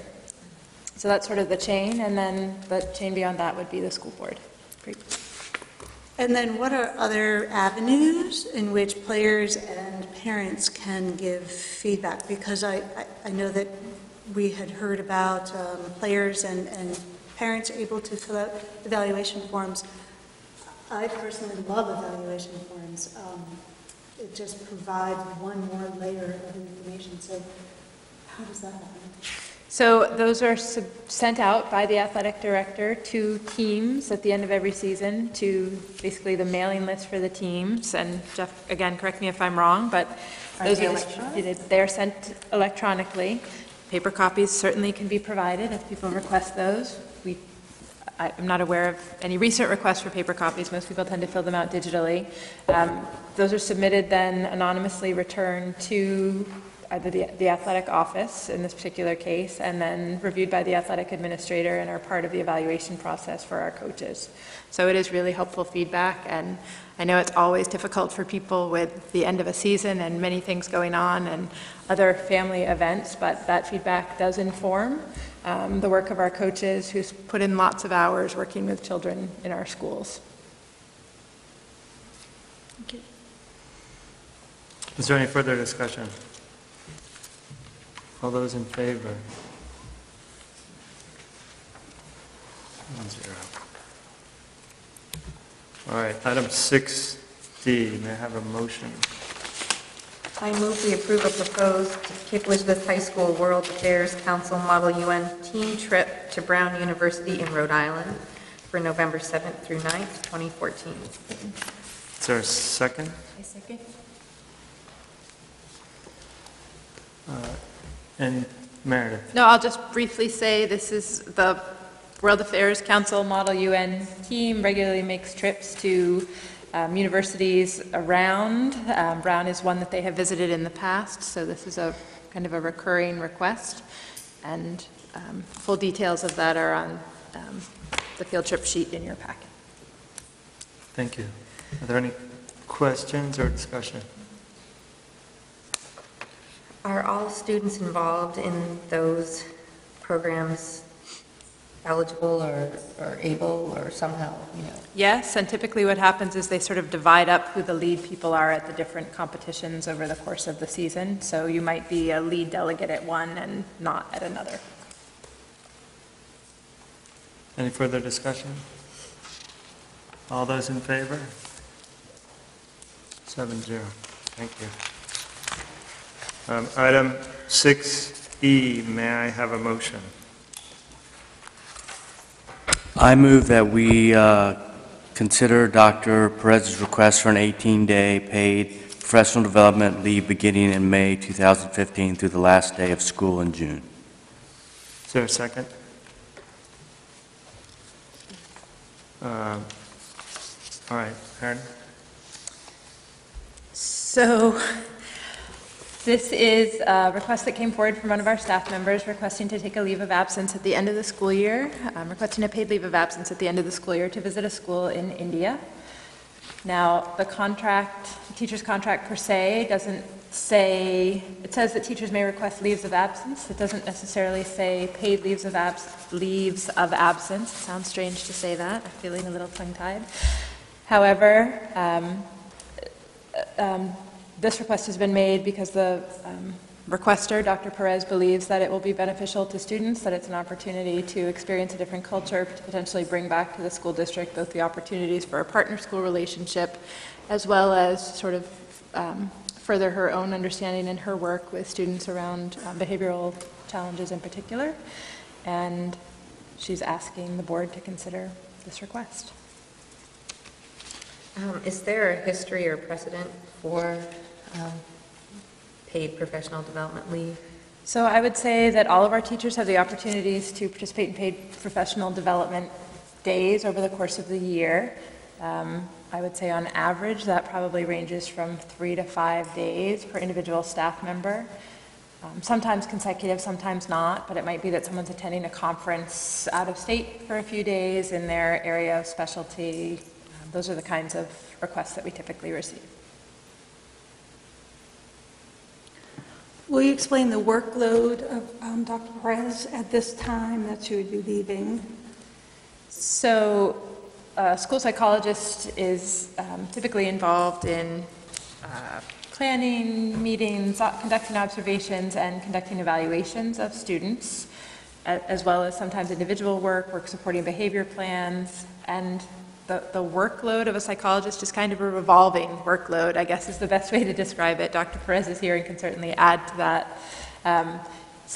It's hard to project exactly what that workload might look like. I mean, sometimes that workload is a little thinner at the end of the year in the sense that students' time shifts a little bit at the end of the year. There are end of the year activities that are going on at the secondary level. You know, we have senior internships. There are a variety of activities going on at the end of the year. But the challenge is that you can't really predict what that workload might look like in a given year. It fluctuates. There are certain givens, you know, students whose evaluations are due to be updated. We know when those are due to occur, and those can be scheduled, and you can schedule those in advance. And then there's always an unknown element of that work as well. It comes as things unfold. And we're speaking primarily about special ed programming and evaluations, especially for which, like during a referral, there's a time frame, a pretty tight time frame. So for initial evaluations, initial evaluations are to be conducted within sort of 45 days of the meeting where it's determined that an evaluation is necessary. There can be agreements to extend that deadline, although I would say, given the compliance requirements that have come forward from the federal government, those are few and far between. With respect to reevaluations, those essentially occur every 3 years, so we have a good window on knowing when those are coming and can plan ahead. I have a question. If a request for an evaluation comes in just before, I guess before the request time of leave of absence, and the first meeting happens, and then the evaluation has to happen within 45 days, how would that, I'm curious how that would be played out if one person starts the initial meeting and then is not there for the evaluation. So that certainly does happen from time to time for a variety of reasons due to illness or changes, and at times due to the workload we contract for some support around evaluations. So that alone, I would say, is not a particular issue. I would say, you know, the challenge becomes, are you able to complete that within the timeline? Less about who's conducting it than where I thought you were going with the question was, does somebody else automatically pick up that evaluation? And typically, yes, yes, but you might have to contract for someone else to come in and provide that evaluation. But I was asking that, but I'm also asking how easy is it to make that transition from one person at the beginning to a contracted person to finish? So again, I guess it depends on the process, and again, Dr. Perez can speak to this. I would say, if you're already in the process of evaluating the child, that's probably more complicated, although there are different subtests that you conduct and different assessments that you're conducting. So for one evaluator to do some and another evaluator to do another is certainly possible.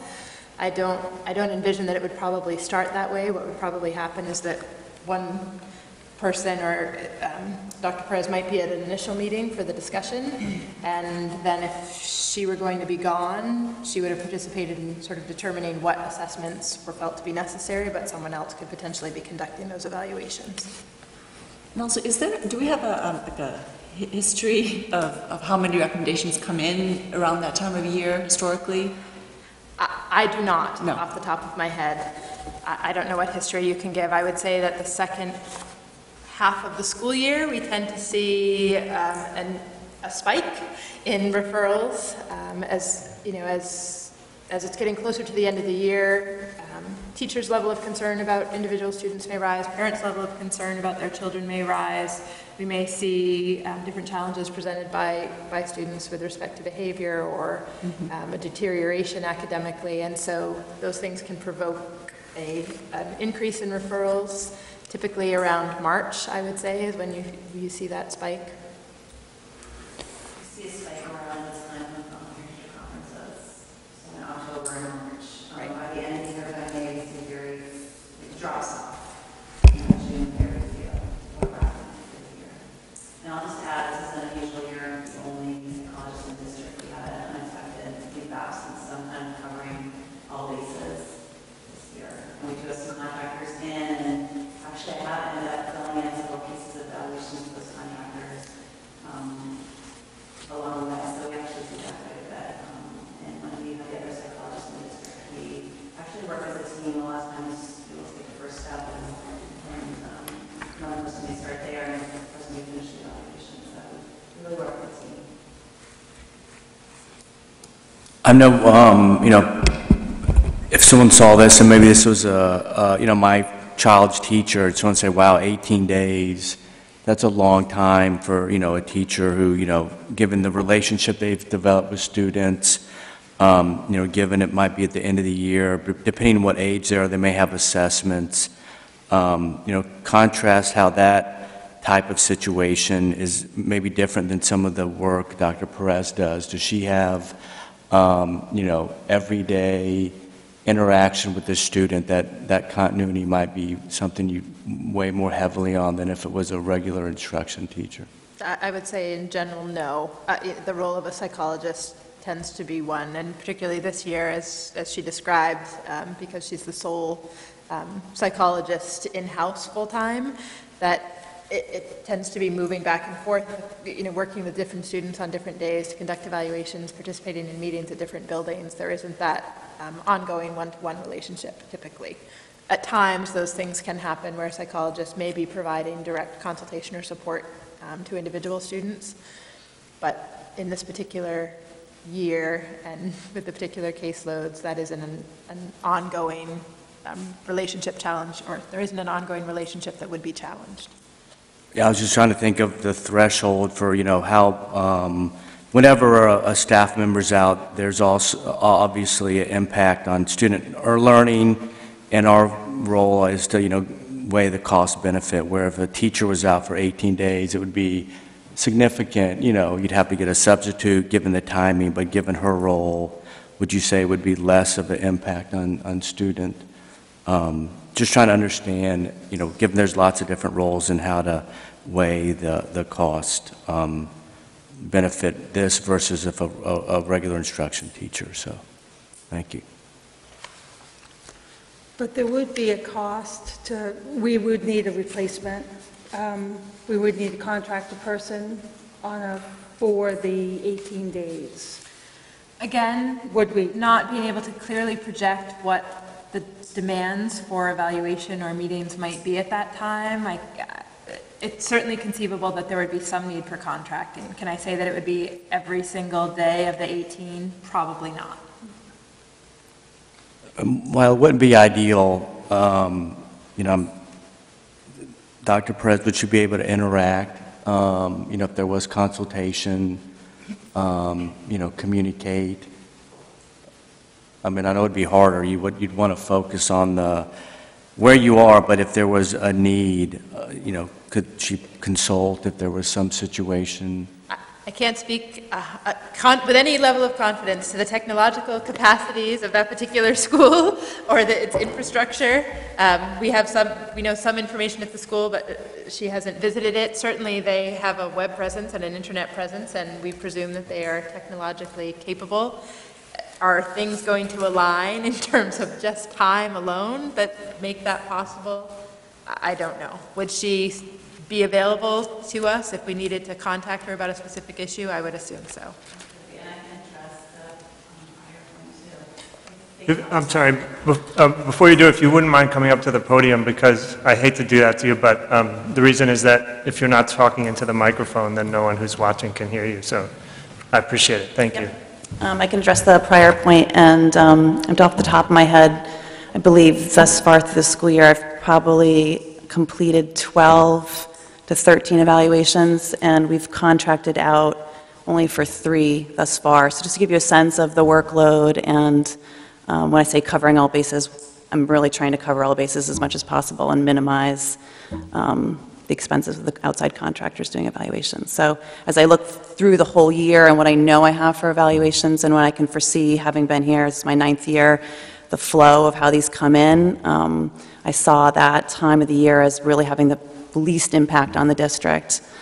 So that addresses the point. Well, I had sorry, go ahead. No, on a fiscal note, do we normally have another psychologist on staff? Yes, we do. And is that psychologist currently out on unpaid leave? Yes, I believe so. I don't know the details of it. Okay. So we're already down. Well, we're down 1, but we're also down having to pay her salary. Is it true? It's maternity leave, the leave of absence that was requested, childbearing leave is unpaid. She actually, she's actually doing contracting, consulting with us, so there is a small part of it, so she still is doing some work for us. Okay. I'm just hearing that the 18 days they leave seems like a new precedent for us. And setting that precedent may put us in an awkward position for future requests. And I'm wondering if you would entertain any other options in your request to sort of make it financially more palatable for the district to support. Absolutely, yeah. This is my first time doing this, so I'm open to ideas, and I'm not sure how these things do work or could work, so, yeah.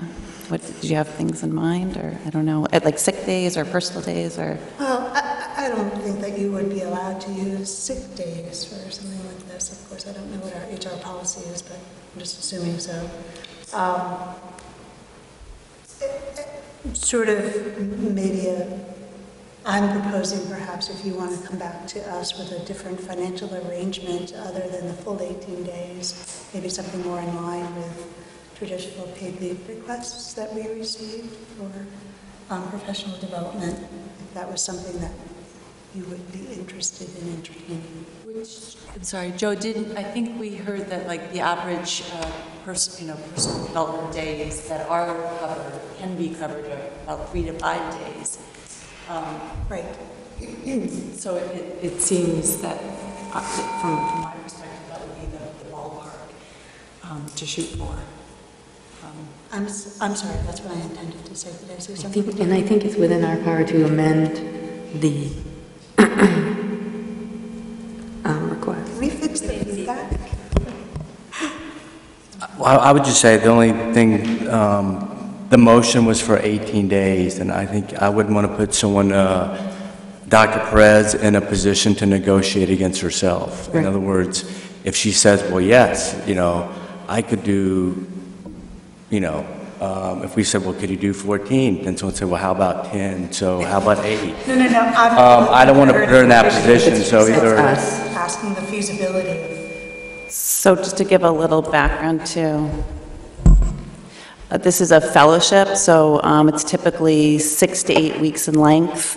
They are only able to provide for one fellow at a time. They already have another fellow coming during the summer months, which is something I considered, so that wasn't possible. So that's why I was trying to go with their requirements for a 6 to 8 week fellowship placement that really benefits their school, but also can benefit my professional development. So I was trying to minimize the impact on the district, trying to schedule it at the end of the year and not impinge on what they already have for a fellow there coming in, and still have it be of use to us and to them. And so trying to,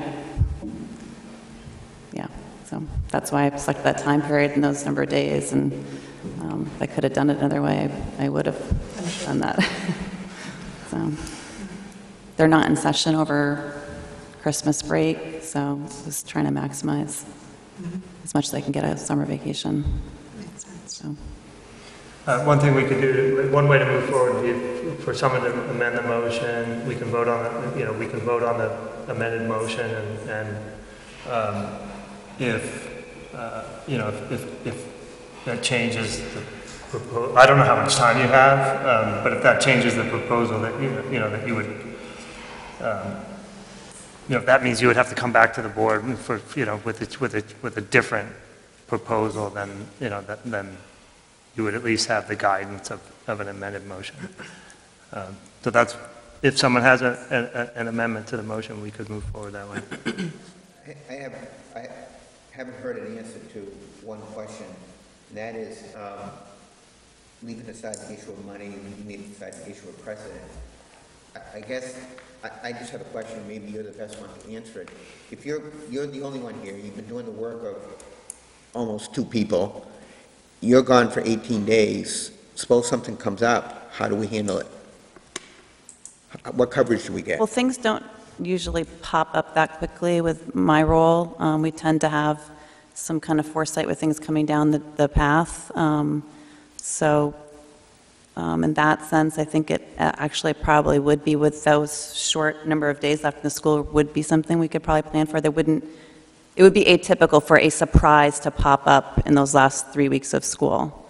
It has not happened in my tenure here, if that's what you're asking. Yeah, I was concerned if something, we have no coverage as far as I can tell once you're gone.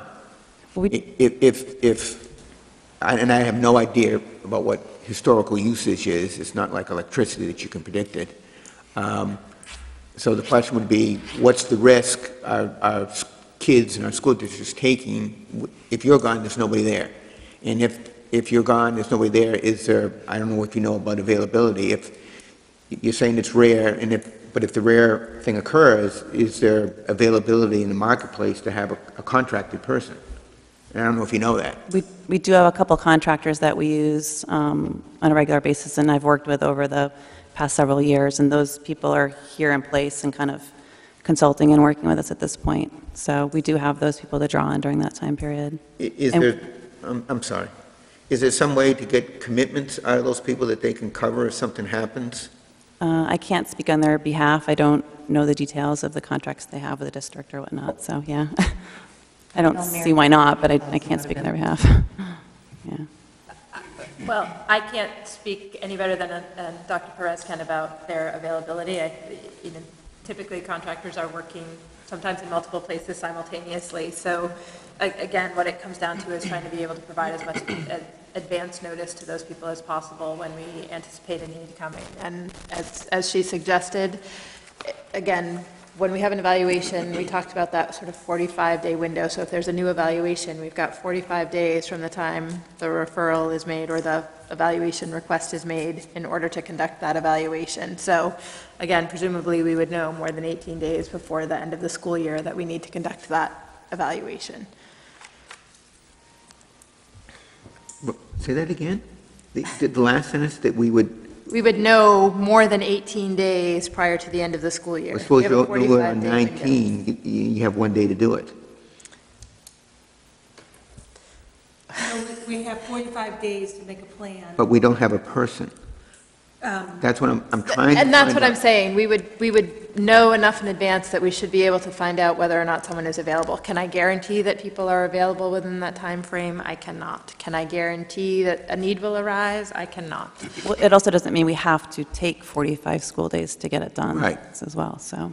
Okay, I'm just trying to, other people have raised questions about money and precedent. I'm just thinking about the job, the very, very, very important job that you're doing, and we don't have backup. That's just my question. And you reassured me to a certain extent by 10 years of experience, these rarely come up, issues that need immediate attention in the last 18 days of the school year. And the only question then is whether or not, what do we do with the one time in 10 years or one time in 11 years or whatever? But Well, we do have backup. We have contractors that we work with, and they're regularly in the district, and I work with them and have relationships with them. And so I just can't speak to their availability for those particular 18 days. I haven't planned for that Meredith? possibility. Well, I was just going to sort of summarize.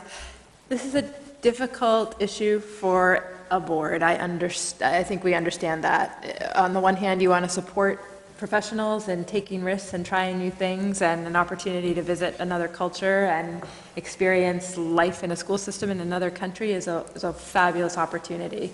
On the other hand, you're raising concerns about what's the financial obligation, are we going to be able to honor our commitment to students, and what is the cost of this, both in real dollar terms as well as the impact on students, and how do you balance that? And I don't think there's an easy answer for that, for those questions. I think you're weighing those pieces. The issue of precedence David raised, again, right now you have one person before you making a request for what is an exciting fellowship opportunity, but you could have someone else making a similar request a year from now, but you might not.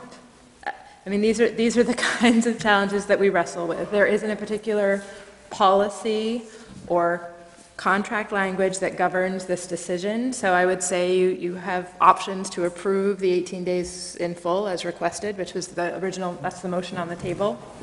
You could look at some sort of interim position, which is what I think I heard suggested by Joe, saying where you offer potentially some of those days as paid leave. You could offer an unpaid leave. So essentially, I think those are your options. And again, there are a lot of things that you're balancing. I think we understand that. Obviously, Alina is hopeful that the opportunities to pursue the goals identified in the mission and vision are resonating with you. But I think we also understand that you have a governance role that you need to play. So Can I suggest another option too? Another option is to make up some of those days during the summer. There's nothing that bars us from doing evaluations during the summer. I've done them before with students.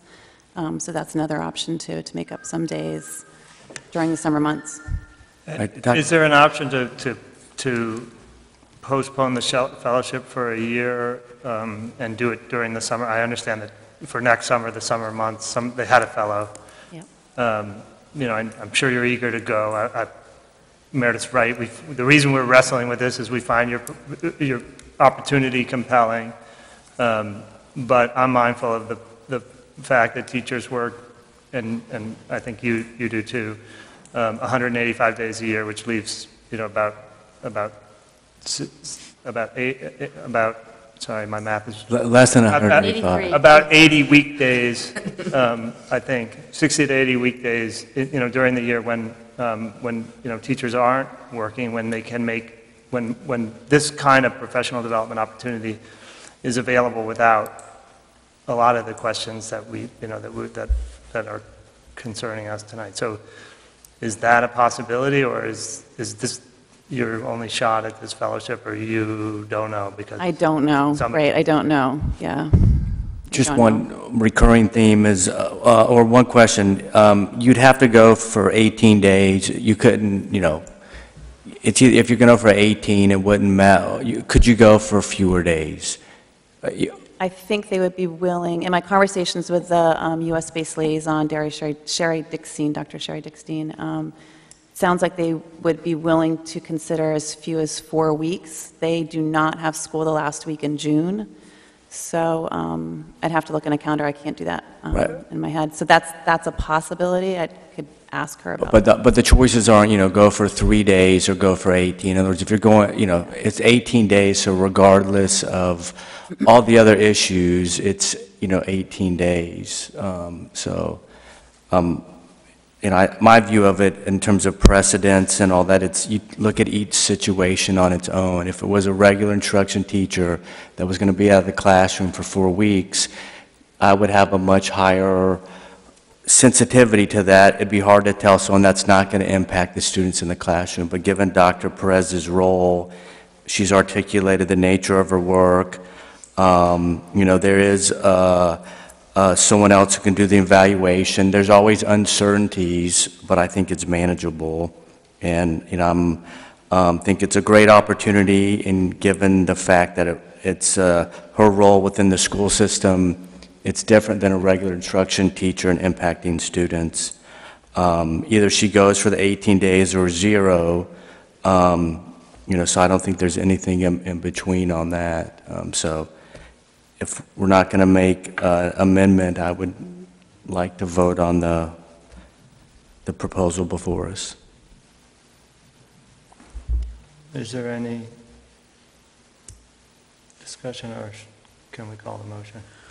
I would like to say 2 things. One, I don't want to take the credit for coming up with the precedent one, because I think in the past I've taken the position that each case should be decided on its own. So I agree with Michael. And a couple of those decisions didn't turn out great, but I guess I'm more reassured than I was earlier about the risk to students. But there is still some risk. And that's really my main focus is for the coverage for the kids, as opposed to 3 days or 18 days. That's really my focus. And assuming you've had 10 years of experience and really nothing has come up in the last 18 days, carry some weight with me.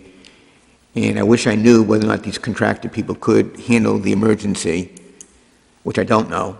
I would feel a lot more reassured about, that's my main concern, I guess is what I would say. I'm less concerned about 18 versus 3 to 5. I'm more concerned about coverage. And I think I've heard that's been reasonably well answered.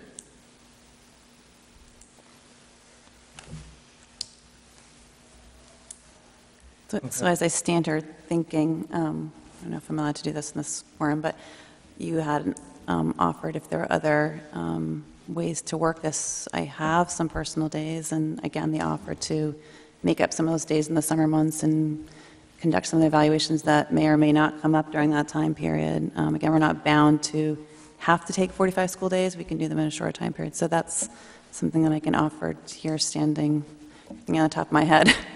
So. I see that there's a number of ways that we could be creative in balancing this amazing opportunity with the financial needs of the district, as well as the needs of our students, which clearly seem to be met. I mean, no one can guarantee the availability of anyone else, especially if they're not here in this room to say so, but it seems like there's at least some contractors that we have in place that we've been working with in the district. So I feel comfortable in the aspect of our students will be covered. I'm trying to wrestle with, in my mind, yes, we do need to look at each of these requests on its own merit, but I think we also need to be fiscally responsible to our taxpayers in what it is we're supporting, what we've been doing. And this clearly does strike our heartstrings when it comes to being bold and moving after that global connection, and the opportunities that you could then open up for that, for our district and our students are also equally valuable. I don't know if I'm ready to give a thumbs up or down on a straight 18 days without exploring some other options, and I don't know how to move forward with that. And by that you mean straight 18 paid days? Because I'm getting the sense from the board that we're okay with the 18 days. It's the 18 paid days that we're wrestling. Correct. I'm absolutely thrilled for this opportunity for you. I'm just trying to figure out a way that's just responsible and looking at options and making sure that we're looking and exploring all options before we jump in to 18 paid days. Dr. Perez, you said, I think, I believe in your letter to the board, that pending approval from the school, then you would then go to CEF. Do you need approval for the paid 18 days before you go to CEF, or do you need just approval for the 18 days away? I thought I cannot go on this fellowship without having salary, because there's no stipend provided by the school, there's no reimbursement for travel, there's nothing provided except for living expenses when I'm there. So going to CEF would be something I would go in terms of travel funds, but I thought that unwise until it was approved by the school board. Seemed like putting the cart before the horse before the cart. Right. I guess I'd like to see, you know, if you have available personal days. I don't know if there are any other kinds of, I know as part of the collective bargaining unit, there are not vacation days. But if there are other, if there's personal days or other, paid time off opportunities, that those would be exhausted before, the district was expending resources, in terms of paid days. And the other, and I don't know, we don't know what those are, so I don't know how to amend the motion on that basis. But I'd certainly be more comfortable if that kind of time was being used toward this. And I know there's been a precedent for that in the district when people were looking for more time than a professional development days allowed. They contributed their professional development days and their personal days toward those sorts of efforts. Yeah, I'd be happy to do that. I don't know the details of the contract either off the top of my head, so. and I'm also curious to hear what type of, even just if it's a short number of days, what type of guarantee that there would be work for you to do for those days over the summer? Oh, there's work. Okay. Yeah, either myself or someone else has done work over the summer pretty consistently. Oh, okay. Yeah. So I would ask whether you have time to come back to us with a proposal that would include personal days and comp days that might reduce the number of paid time days off that had to be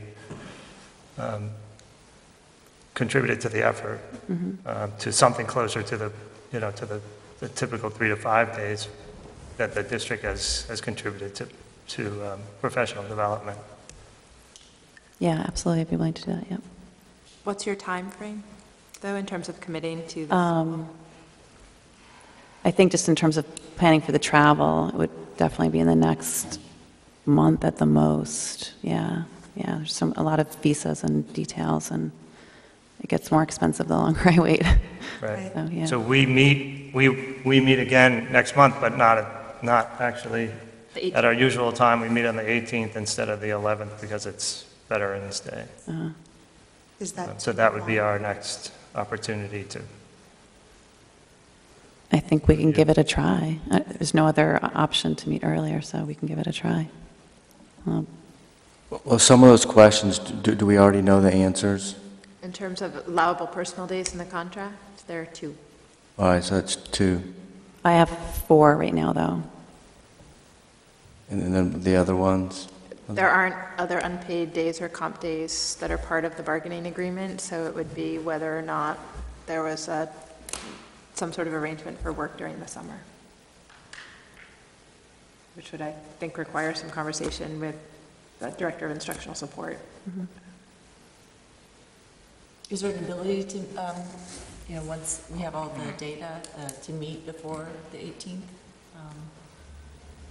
Or does it have to be a public session at that point? It has to be, we need to vote in a public meeting, but we are coming together for a workshop on the 28th of October, and we could Could we call a schedule a business? special business meeting at that time. If Does that give you enough time? Yeah, oh, yeah.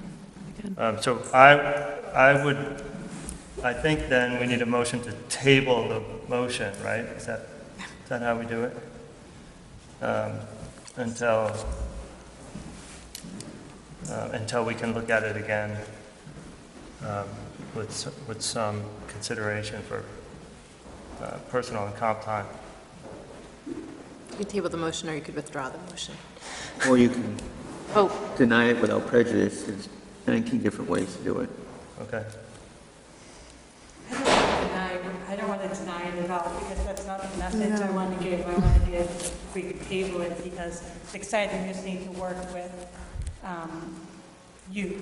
It's a really unique opportunity, and as I think about it, I'm almost a little bit nervous to do it because it requires so much translation of my skills. It's a fully English-speaking school, but to translate it through that cultural lens it's a huge learning opportunity for me, and I know it'll really push my skills to the limit, so, yeah. We know you wouldn't be asking it unless it was serious. Yeah. And so that's why I just don't want to say no to it and Right. have it on paper. Thank you, yeah. Yeah, David. I know David will pull something else out of his pocket. I'm sorry. I think we should just table So it. I would move that we table the motion.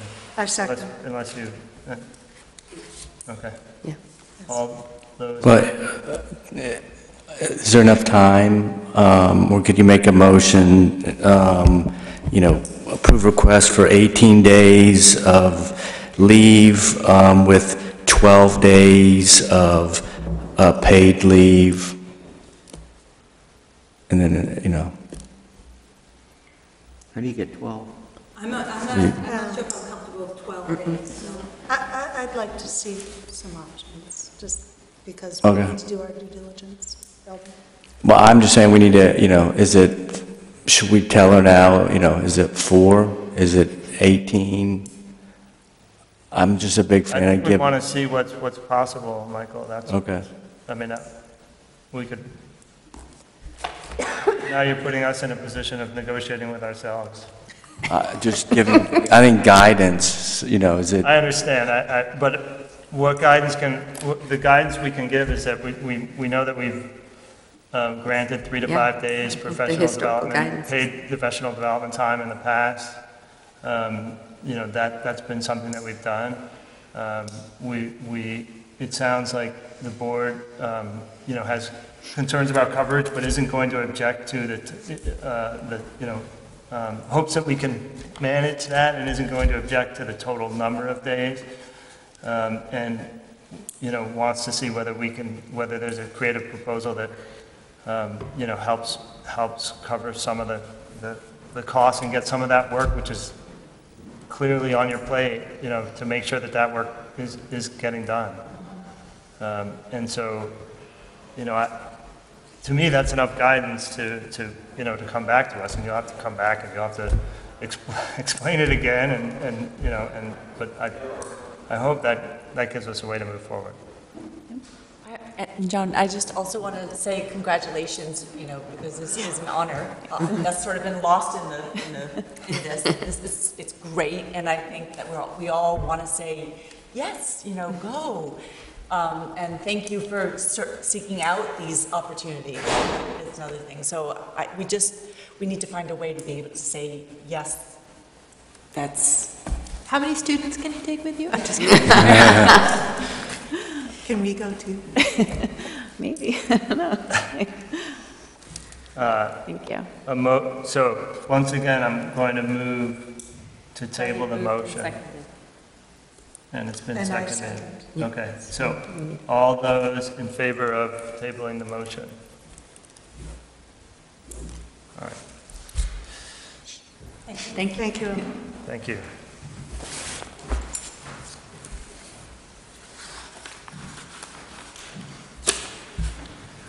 All right, item 7, do we have any committee chairs with reports to give tonight? Well, I'm not the committee chair, but I want to remind, policy is going to Hope tomorrow night, so tomorrow night, Thursday night. Thursday night at 7. 7 in the library. 7 at the library. Is it in the library? No. It's at Community Services thing. So Joe is going to present the new policies, the first read at the Hope meeting, and so it's a great time for people to come and talk about the policies, hear them, and ask some questions directly. So I think. Thank you, Kate. I'm not the chair of evaluations, but the biggest job I'm trying to do now is get everybody scheduled to get together again soon. There's a lot of work to do. And we're trying to find a way to do it. That's the ongoing work on creating an evaluation structure for teacher and administrators. Yes. Thank you for doing that. Are there any other, did you have an update, Michael? No? Okay. We might as well do teacher evaluations with the help of. That's what I just said. Oh, sorry. Quickly I thought that went negotiations, sorry. All right, Community Services Advisory Commission, or is that just, that's an upcoming meeting? that's an upcoming meeting. I always cross those. I know. They're all the same. We should put those together. Item 8, school board agenda requests. One came in from you today, Kate, regarding the issues around charter schools. Yep. We just got that today, so let's talk. Perfect. The goal is to have a good understanding in the community around the issues associated with charter schools. Who can go? When can they come back? The answer to that is they can always come back. We welcome them back with open arms and open minds. Yes. And open doors. Open doors. Are there other school board agenda requests?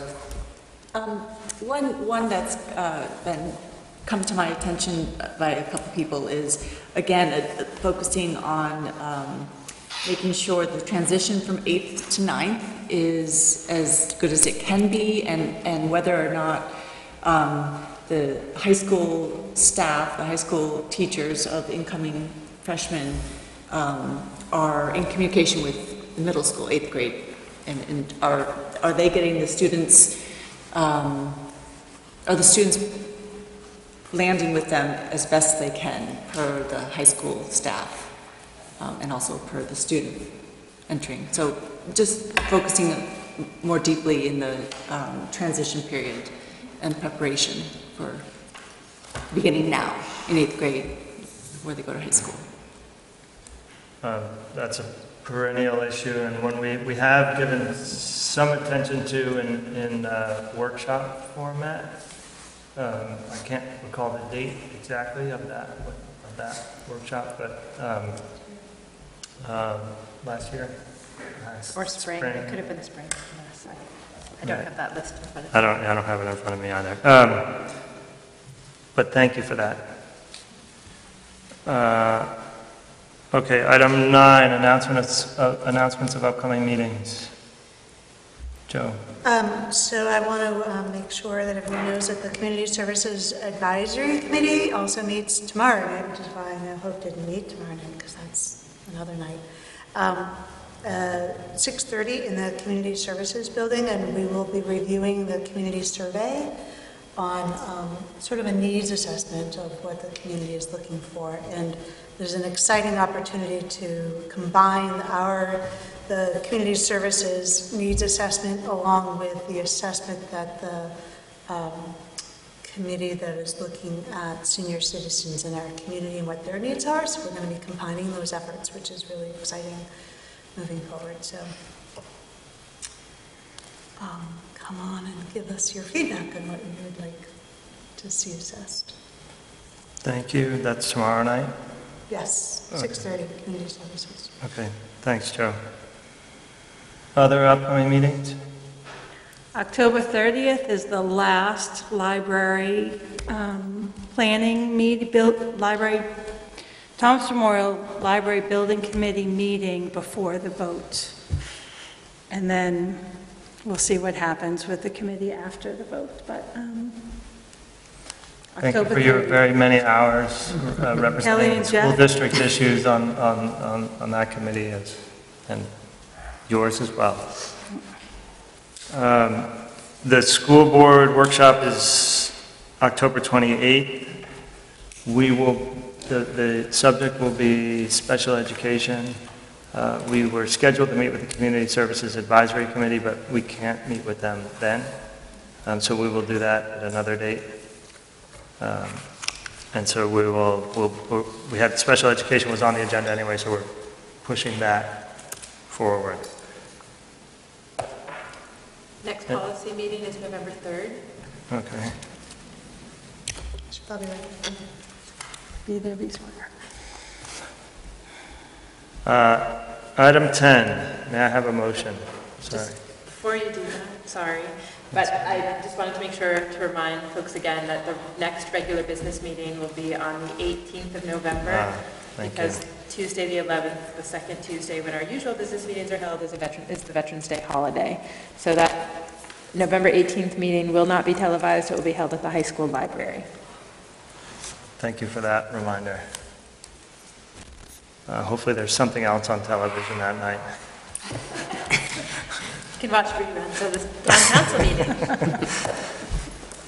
Okay, item 10. We adjourn. Second. All those in favor? 7. Thank you all. And good night.